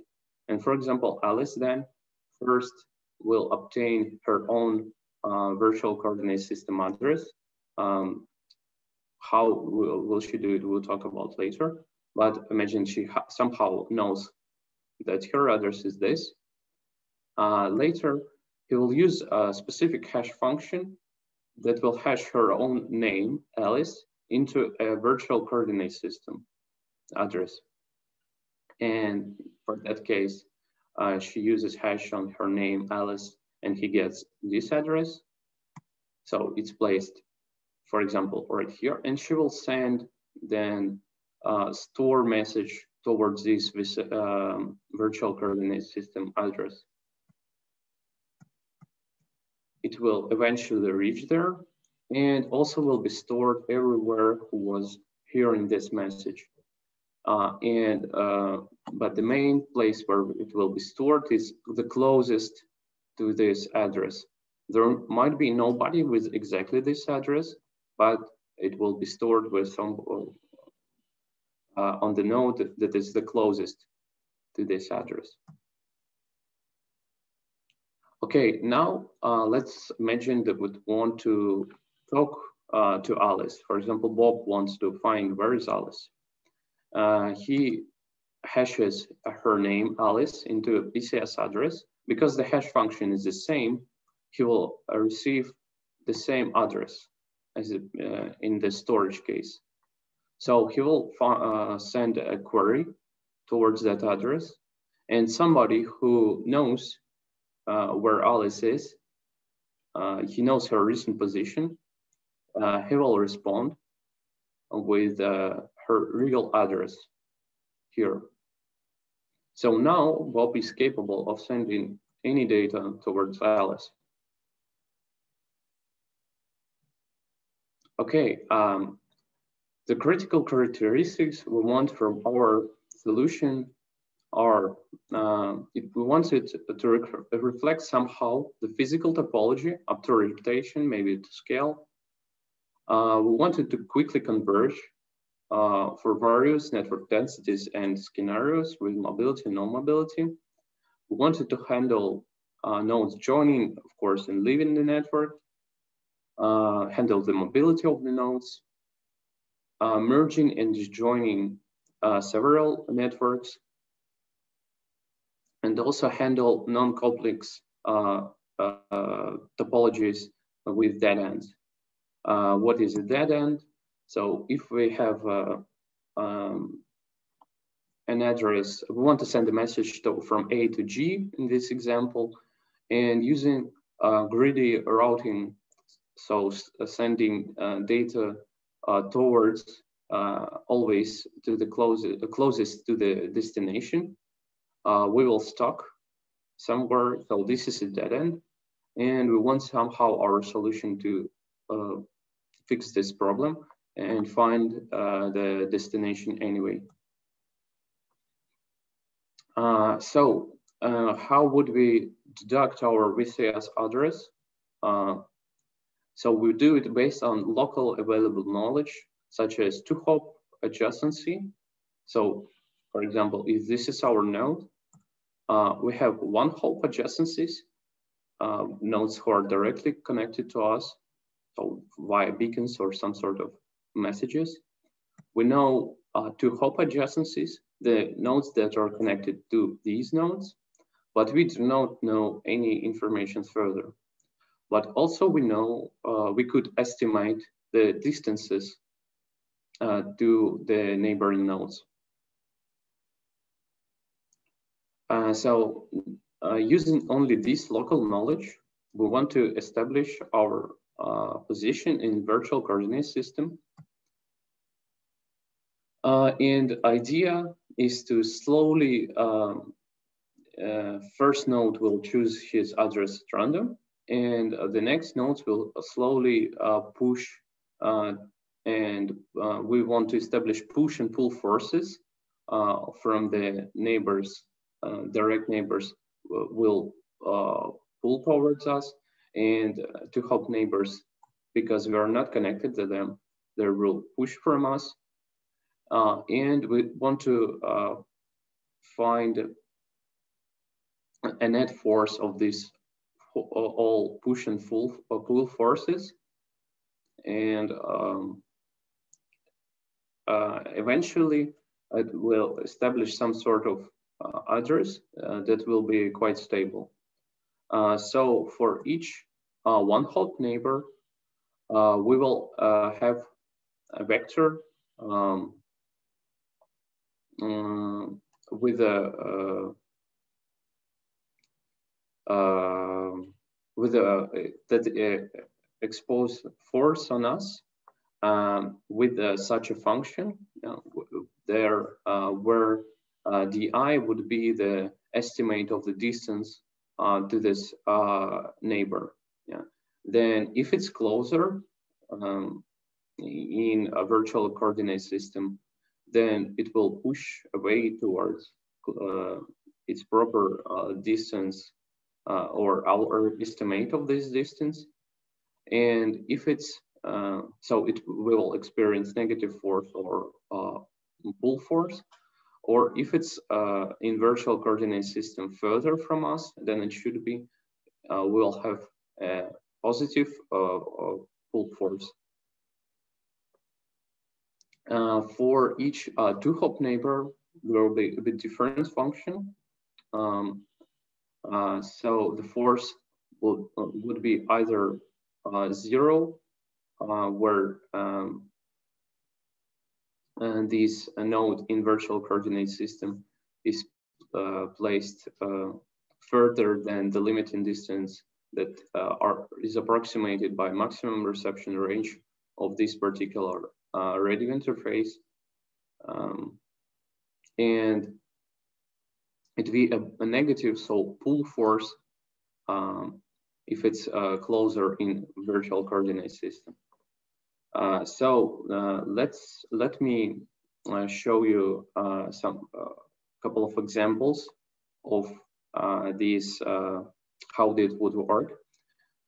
This is a static case with 30 nodes at the same time joining the networks. On the left, you will see the physical positions. On the right, you'll see these virtual coordinate address positions. And on the by the color, you'll see the third dimension that is added to stabilize the position of the node. So it has somewhere to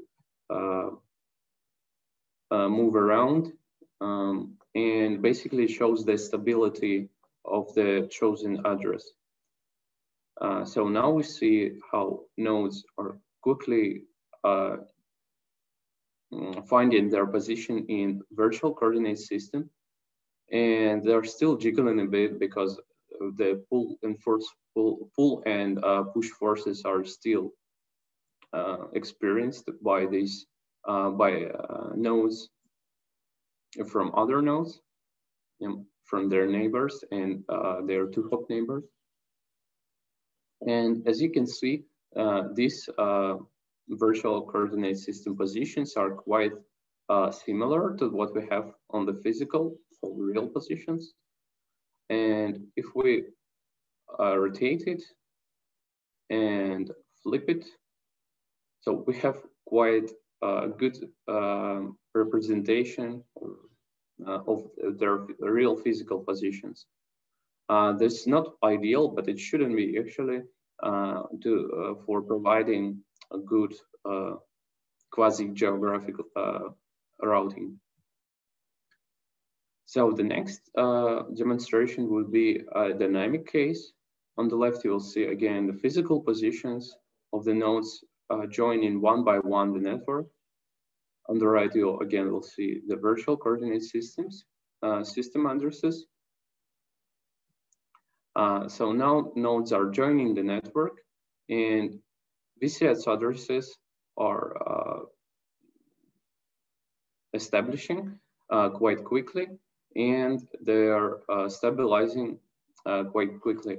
Let's look at it again, and you will notice how the networks are joining when we have a connection between several parts of the mesh network. When we establish one part and another part, for example, at this point, yeah, and you see how they are joining and joining one single network.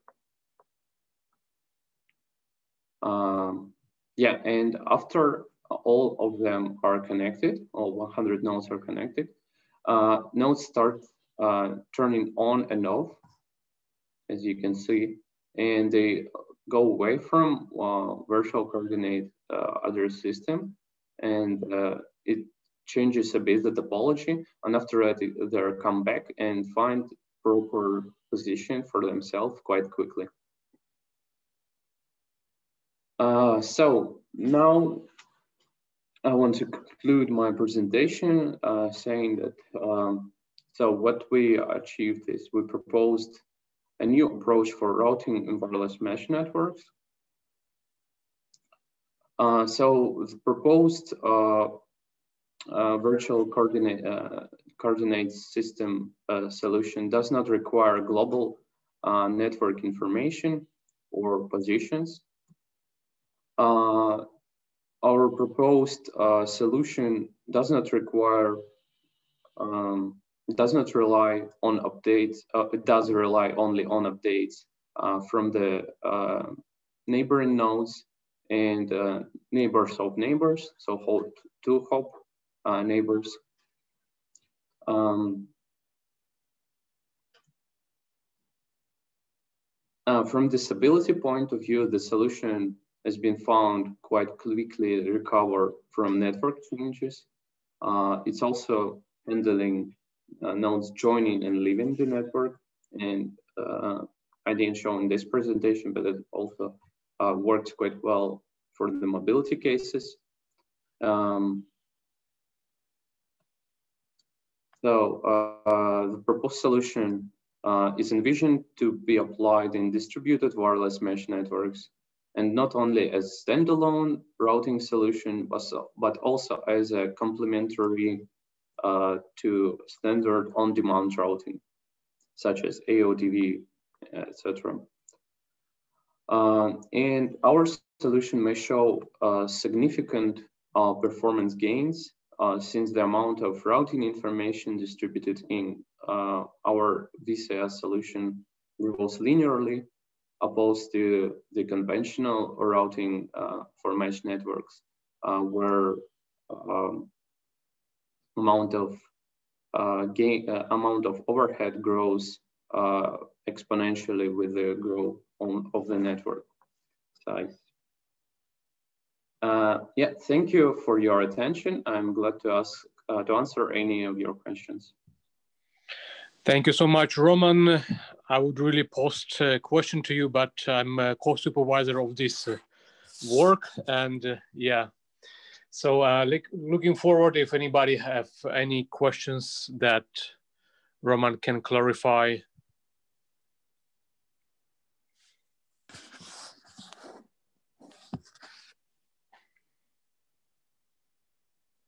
So then if nobody has any question to Roman, I would still ask you, Roman, about this, how heavy this algorithm is and what you do to combat with the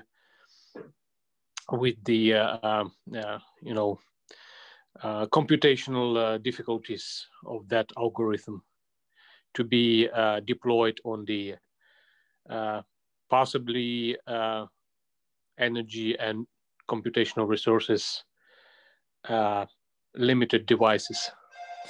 Yeah, actually we have, as you know, another like a algorithm that is more, I would say, simpler, and it works in one, not as one that I showed that gradually works and constantly assessing its position, but one that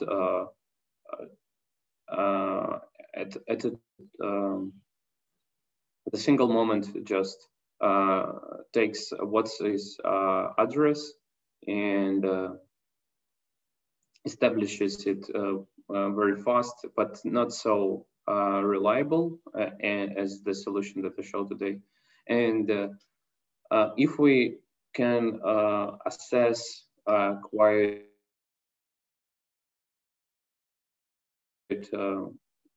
efficiently the distance to the neighbors, the solution is not actually so hard to, it's not so difficult for the devices to, from the computational point of view, because there's very simple calculations done. Yeah, so it's not intense, right? So it's yes, it's not intense, just a summation of some vector. Sure. Yeah. Yeah. Go ahead. Yeah. It's quite low. Yeah, light in computation. Yeah, light in computation. So it should work on. We haven't actually tried it yet on the actual equipment, but I think that shouldn't be a big problem for the devices to run these algorithms. Yeah, thank you for the question. Yeah. Okay, thank you. Who wanted to ask something? No. Okay, no, sorry. Okay, yeah, seems like nobody, no one wants to get the presentation is so clear. Yeah, I hope so. It's so clear that nobody. Okay. Thank you very much for. Thank you so much, Roman. Yeah, thank you so much for your time and efforts. And then we're gonna have the next speaker. That is Anton. Anton, are you here? Yes, I'm here. Very good. So Anton, we're gonna present. Yeah. Yes, share my presentation. Just by the way, I see a very sunny Moscow behind you. Yes, summertime. Okay. So wish it will now. So actually, partially my presentation will consider this sunny weather. So just a second, I will share it.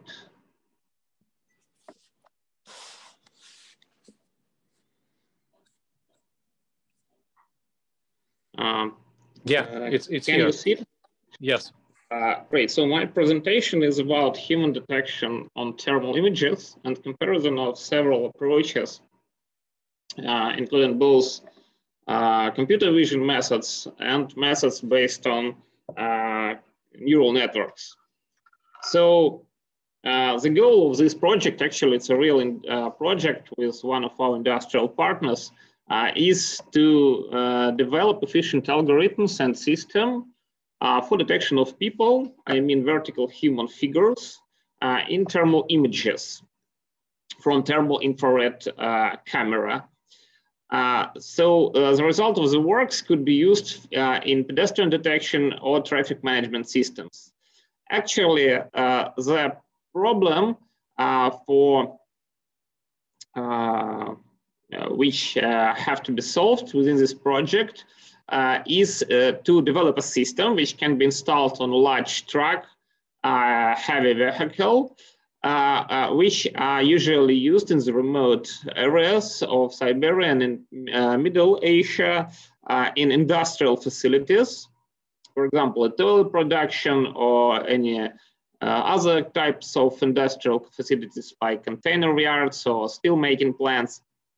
So most of them are located in remote eastern and northern areas with, as we just described, with a very long, dark winters and really bad rainy and snowy weather and very bad weather conditions.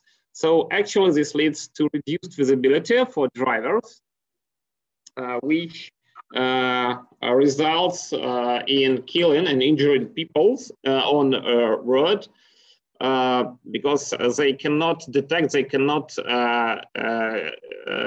them by their own visual channel in time. So the idea is to signal the driver, so like attention, people on the road, and prevent a serious traffic incident. Because of course we'd like to save people's life and save problems for industrial plants, because all the incidents of such kind, they occur in, of course, calling the police, stop of normal production of the facility, that's cost some money. So that's the idea. So what are the key requirements? So first of all, real-time conditions or close to real-time, because latency is really important in this case. Target frame per second rate is from 8 frames per second. Why it's so low? Because low-end thermal cameras usually use frame rate 9 or maximum 10. So in this case, we should orient to this FPS of thermal cameras. Of course, the system should show high efficiency with a low probability of false positives and false negatives. We orient to low-end cheap cameras. So cheap, I mean about $1,000 to maybe $2,000. So thermal camera for $1,000 to $2,000 can show resolution about 320 by 240, with, as I said before, about FPS about 9 or 10. But we hope that in the future, advanced cameras, which right now cost, for example, $10,000 to $20,000, with the resolutions 440 by 640 by 480, the price could be cheaper, and we should consider this scenario too. So actually, we're into these two resolutions. Of course, we should consider typical picture problems of thermal cameras, like noise, object color, blur, and etc. We should understand that the resultant solution should be installed on moving vehicles, so the background is changing. So many methods of detection background, statical background, cannot be applied here efficiently. And we orient to night conditions only, because actually the problem of detecting people in real time when we have a lot of light and good weather, actually it's solved by normal cameras for detection people on RGB images. So here is the architecture of the final solution from the stage of receiving the image video frame. Then we use many algorithms, many different solutions. So today I will explain and I will describe some of them briefly and show some results. So we provide ROI filtering, where we are looking for thermal region of interest. So region of interest for thermal cameras in this area is called TROI. Then we apply post-processing, picture extraction, and use different classification algorithms for human detections. In this research, right now we use two base data sets.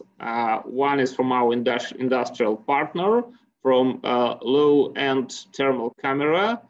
It's a real video sequence captured on real industrial facility, real industrial object factory during the night with quite bad weather during the winter. And another is a classical, typical data set for this work, FLIR from the producer, from the vendor of thermal cameras. The image sequence is captured in California, both during the night and during the day. So there are two kinds of pictures. One pictures from day during the daylight, another ones during the night. The resolution is higher, as you can see. And the problem is that all pictures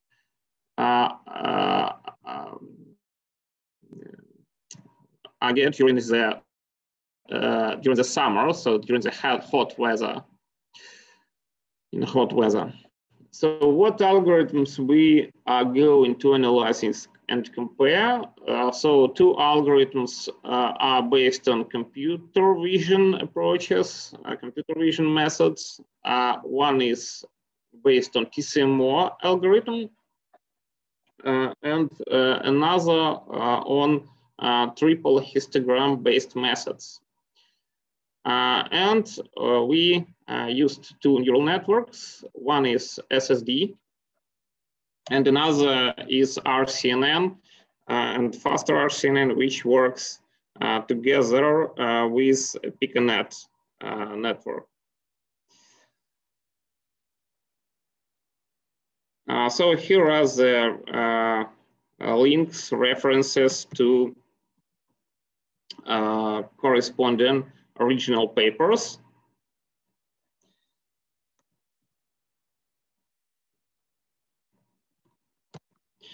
So criteria which is used for understanding is our detection correct or not is intersection over union. So we divide the overlapping area to the area of the united images. So it's a typical criteria for this task. So I should spend 1 minute for explaining the typical detection pipeline. So first of all, we provide hypothesis generation and then hypothesis verification. Most of the publications in this area use a simpler scenario. So they use two inputs. One is from RGB camera,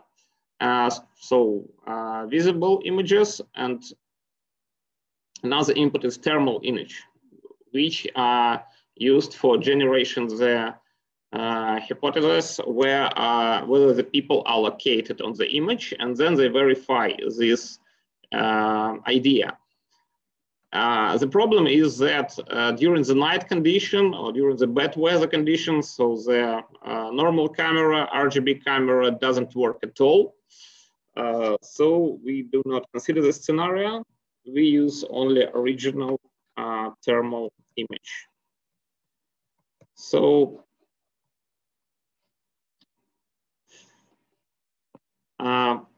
I have to describe briefly methods which we use for analysis of the thermal images and detection of people.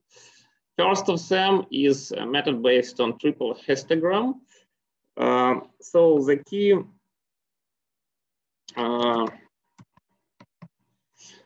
key idea of the methods is as follows. So we detect all the contours, all the edges on the thermal image, then estimate the histogram of the vertical, estimate the histogram bar graph. You can see it on the bottom of the slide, which shows us the regions where the borders, where the edges, contours are located and concentrated in the most intensive way. So then, as you may see on the right of the slide, the thermal regions of interest, vertical ones, are estimated. Then we detect only contours, only edges in these areas, while triple histogram based, because there are several types of histograms. One is based on the information about contours and edges, and another one is based on intensity and so on. And when all the histograms, all the traces are combined into one, So we have the limited number of counters which are interested and can be taken into account to detect the people. So as you can see on the right bottom of the slide, so people consist of several contours. So, and the last stage, the last step is to unite correctly all the contours to get only one. So another group of methods is based on TCMO algorithms, which cut the image, which find the optimal point of cutting the image on two parts. So you may see this cutting, these selections on one of the pictures.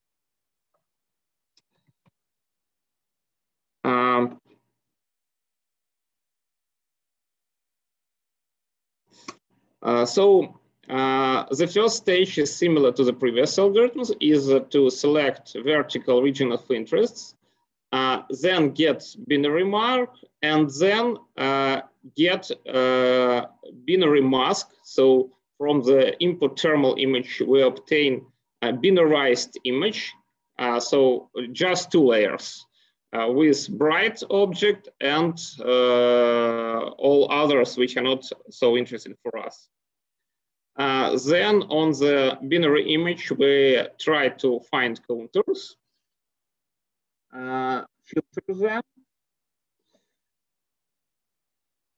and then as on previous approach, we try to unite them to get a limited number of contours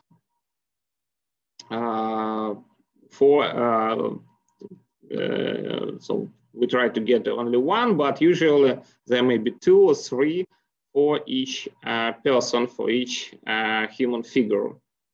Actually, the TCMO-based method is very interesting. So there are many papers in this area, but as I said, unfortunately, they focus on the scenario when we have two input sources, one from RGB camera and another one from thermal one. So that's really a problem, and it took for our research group some time to adopt this method for only one thermal input source. What I'd like to add here is that actually the TCMO-based method is it's very interesting. I think it's quite efficient, but it was described about 15 years ago. And in that time, so really 15 years is quite a big time, a long time for this area for machine learning. And there are no reference implementation, and actually the description is not so, has no important details, unfortunately. So actually, in this work, TCMO-based methods, so many parts of this method were developed and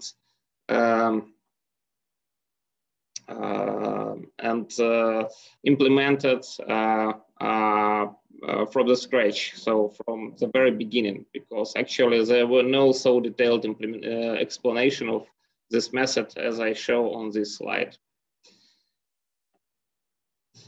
So typical problems of both methods, I mean, triple histogram based and based on TCMO algorithm, is that when we binarize the image, we cut people figures into several not connected parts. And the problem is to unite them. So to together parts of the people and understand that all these parts belong to one person. Another more popular approach is based on neural networks. Here is the architecture of PicoNet network. So we decided to use approach and win methods where PicoNet is used to understanding the for detecting the regions of interest. Then we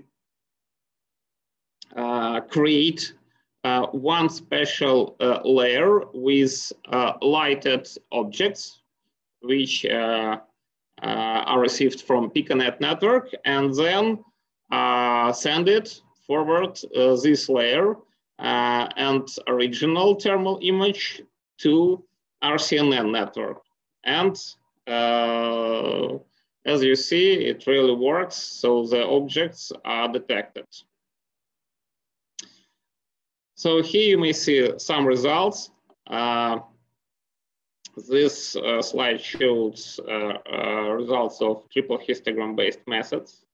So actually, this method really works very well on images from the first data set, from industrial video, but for FLIR, it works not so good.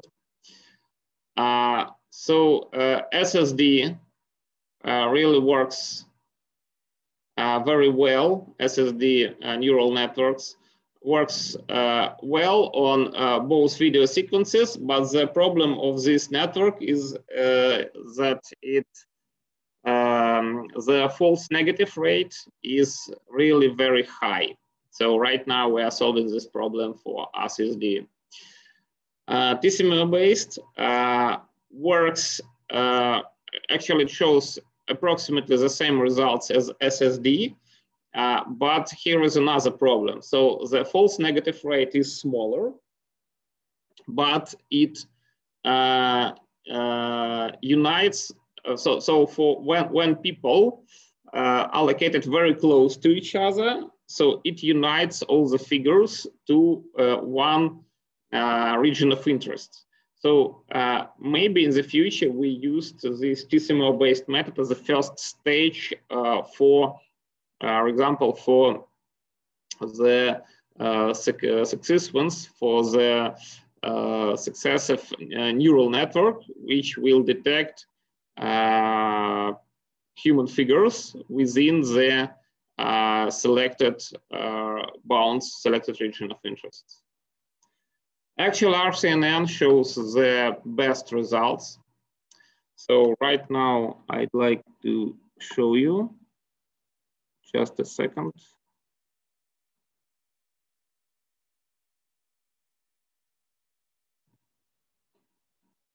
So here are our metric values. So as you may see, the best result is provided by RCNN. So with two neural networks, PicoNet and RCNN. So on two video sequences, on two data sets, it shows error rate about 4–5%. And for industrial videos, for FLIR, it shows even smaller error rate, so about 2% the probability of errors of second type, so false positive.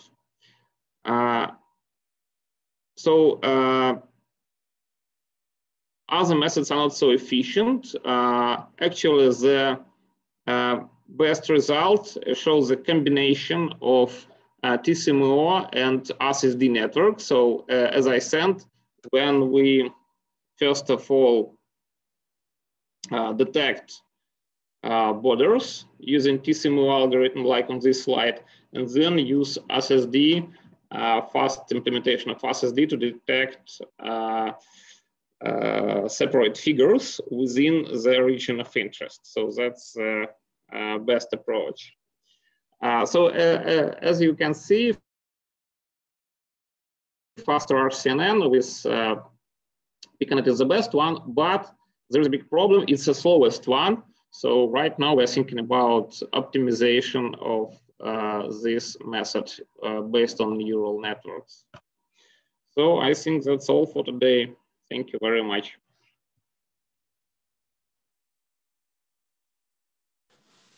Thank you so much, Anton. Anybody has any questions to Anton? Feel free to unmute your mic. And meanwhile, I would like to ask you, Anton, about the, you said that you got a data from, and it's kind of a project of the industrial collaborator. And you got a data, the data in Russia and data from California. So I'm just curious how different those data are, and can you really apply the trained algorithms worldwide, or they are kind of weather specific? Thank you for your question. Yes, all this. Try to. So unfortunately, many of these of the approaches are weather specific. So the key problem, one of the key problems of our research, is to use is to find weather independent approach, and it seems that we are very, very close. Actually, this data set from FLIR. So you may see that it's very hot in California, and very often the temperature of the road is higher than the temperature of people. That's the biggest problem. And for northern, so for video sets which are captured in the north, there is another problem. The people are much warmer, much hotter than the surrounding areas, surrounding air. So you see there are some special, special noise, because it's also hotter than the air and surrounding area far on the larger distance. Yes. I see. Okay. Thank you, Anton. And anyone wants to post question to Anton at this stage? So if not, so then we just thank Anton and move ahead. So we have one more speaker now. I see on the timetable from MIEM, from High School of Economics, Rostislav is going to talk about the coding modulation schemes. And Rostislav, are you ready to start? Yeah, I'm here. Just very good. Yeah, just share your screen. Yeah. It's okay? Coming. Yeah. It's okay. all here. You can start. Thank you. Okay. Thank you very much. Good day, everyone. My name is Rostislav, and my topic is research of coding modulation scheme considering statistical properties of data source. So today we talk about introduction. Here it is my structure of my presentation. So let's start. Today we can see an exponential growth of data transfer. So you can see data compression is now so long important as it was a long time ago. But otherwise, computation efficiency, energy consumption, and complexity decreasing, especially for low energy devices like Internet of Things, RFID, and so on, still is hot topic. So the main goal for my work was to develop and analyze schemes of transmission, information transmission considering statistical properties, provide theoretical formulas, and using bit error rate and capacity metrics for measure the results. So this topic are hot on the board. So for example, Nokia Bell slides provide some information about constellation shaping, and they proved that it is possible to increase the total throughput up to 25% using the shaping approach. And of course, the Huawei also work in this topic. So let me remind the typical communication schemes which provides the source block codes which generate some symbols R with some probabilities, and some coding and modulation block, and channel with additive white Gaussian noise. So let me remind about the quadrature amplitude modulation. Modulation is the process which represents some bit stream into carrier wave. So, and some signal can be represented as complex value, and the average complex value R, and we can measure the average energy of signal using the formula 1. It's quite simple. So, there is a weather. We have a serious problems with the sound. It looks like a wind in your room or something. No, I haven't. Okay. Probably. Is it okay? Well, when you start to speak louder, it becomes like heavier. Is it only for me, or everybody also having that same problem as I do? Me too, me too. Yes, Yeah, I think it was me. Ah, okay. So probably somebody else just need to mute the mic. Sorry, Rostislav, you can go ahead. Seems like it was the noise from somebody else. Okay. So let me introduce the main idea about the shaping cam. So if we have symbols from source with non-uniform distribution, so we can map the most frequent symbols into constellation points with the smallest energy, and the average energy will be decreased. So we can compensate the loss of energy by increasing the distance between points. And here it is an example with uniform distribution on the right and non-uniform distribution on the left, mapping by efficient way. So let's add some additional approach. So if we want to minimize the average transmitted energy for a given bit rate, so the best possible distribution is the Maxwell-Boltzmann distribution for any dimensions of constellation. In this work, we use the Maxwell-Boltzmann distribution with the probability of symbol R using this formula, formula 2. So let's continue. So let's compare the let's estimate the capacity of SCAM and convenient CAM with uniform distribution. And here it is the results. The green line is the Shannon limit, and solid line, it is the convenient CAM with the uniform distribution, and other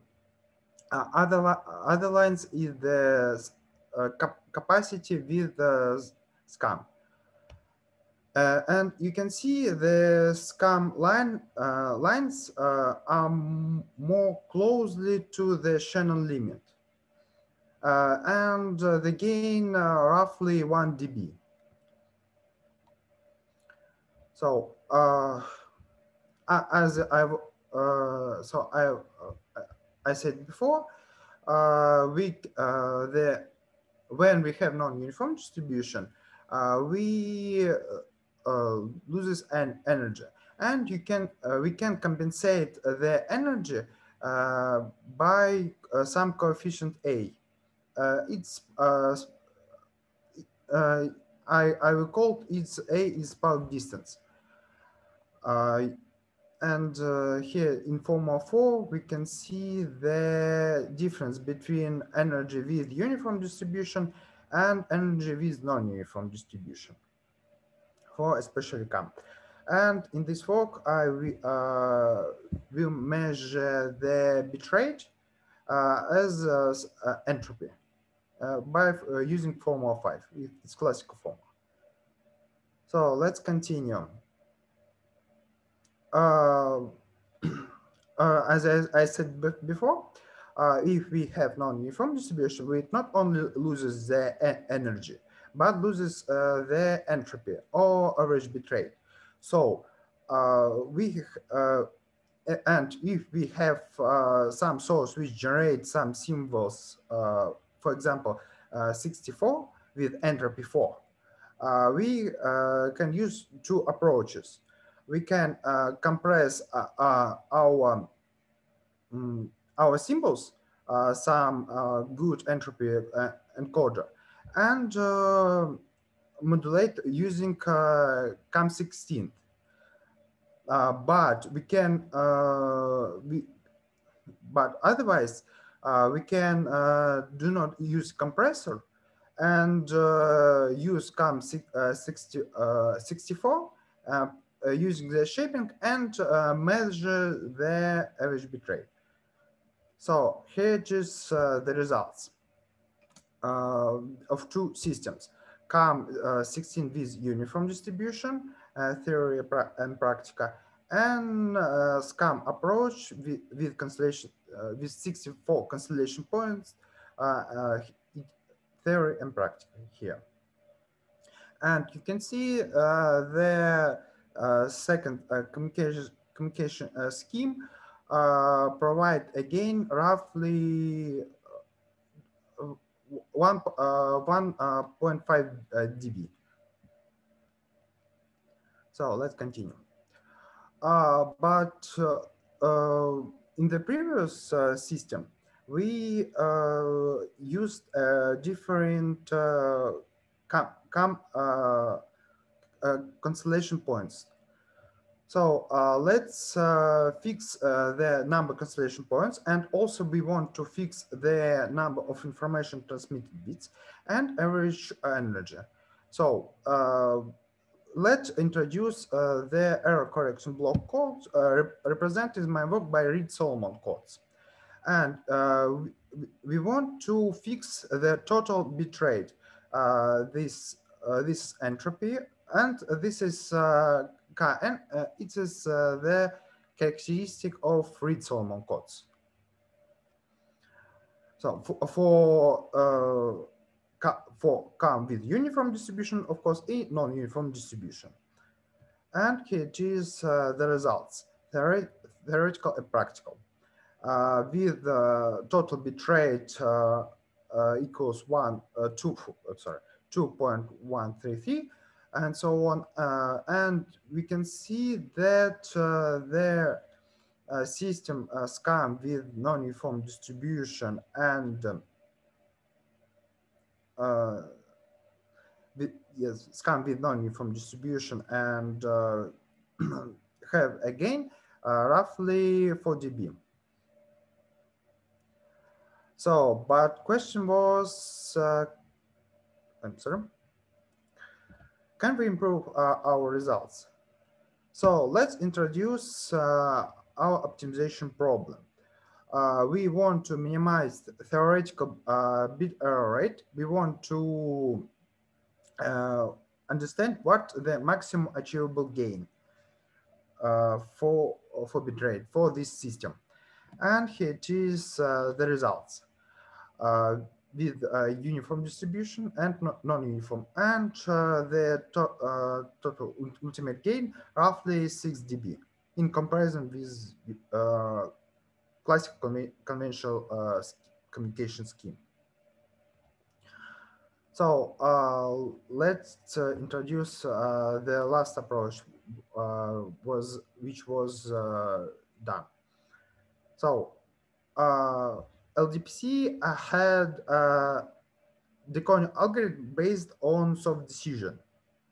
And the main idea was what if the decoder after CAM block know about the source distribution of source. So, and he just the results.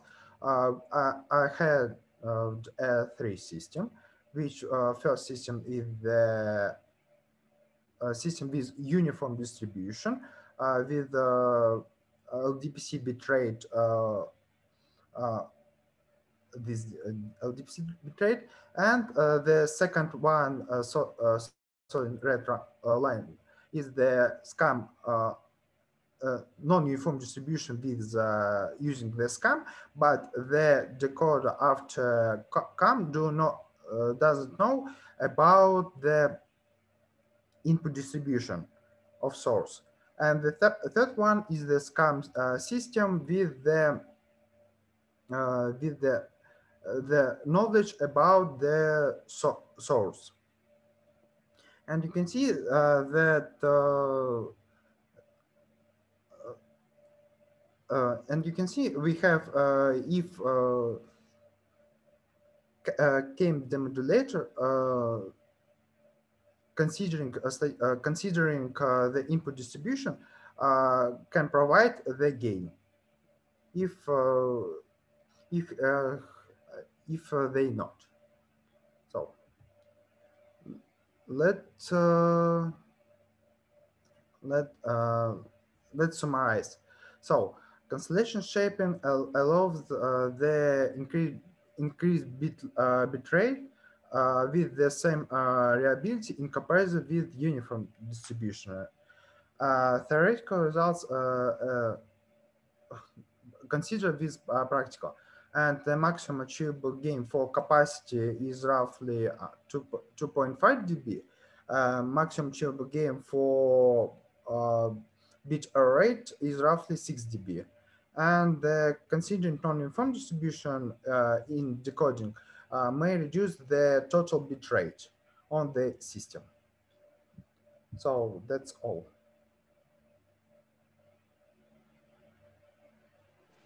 Thank you so much, Rostislav, for your presentation. And yeah, I got one question that if you just roll back with the slides, I forgot the slide number, unfortunately. Yeah, it's no, too fast, really. With the results, one more.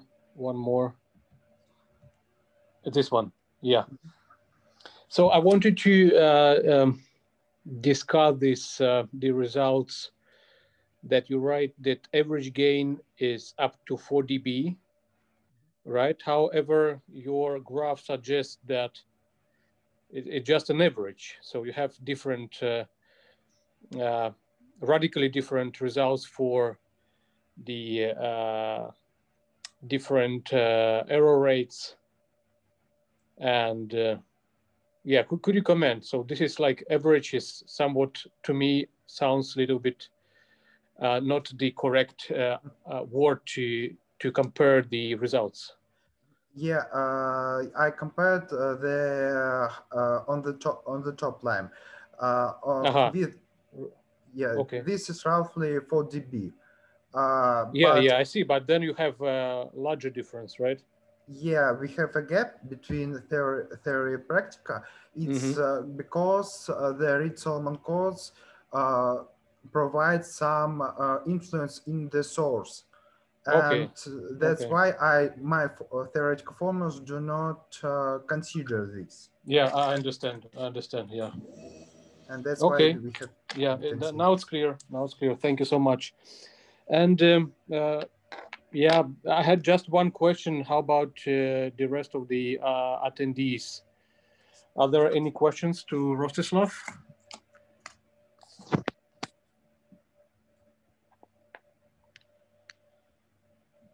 If not, so then we can thank Rostislav once again for his presentation. And I think that was the last presentation on our seminar on selected topics in the comms. And I'm really thankful for everybody who gave a presentation and attended this seminar. And I have to say that in future we're going to organize more implementations, and we'll try to make it a little bit more focused on the topics, because some of the topics were well, pretty far from each other today. However, this is just a first ball rolling. So then, yeah, I enjoyed. Hope you did as well. And if nobody wants to say anything at this stage.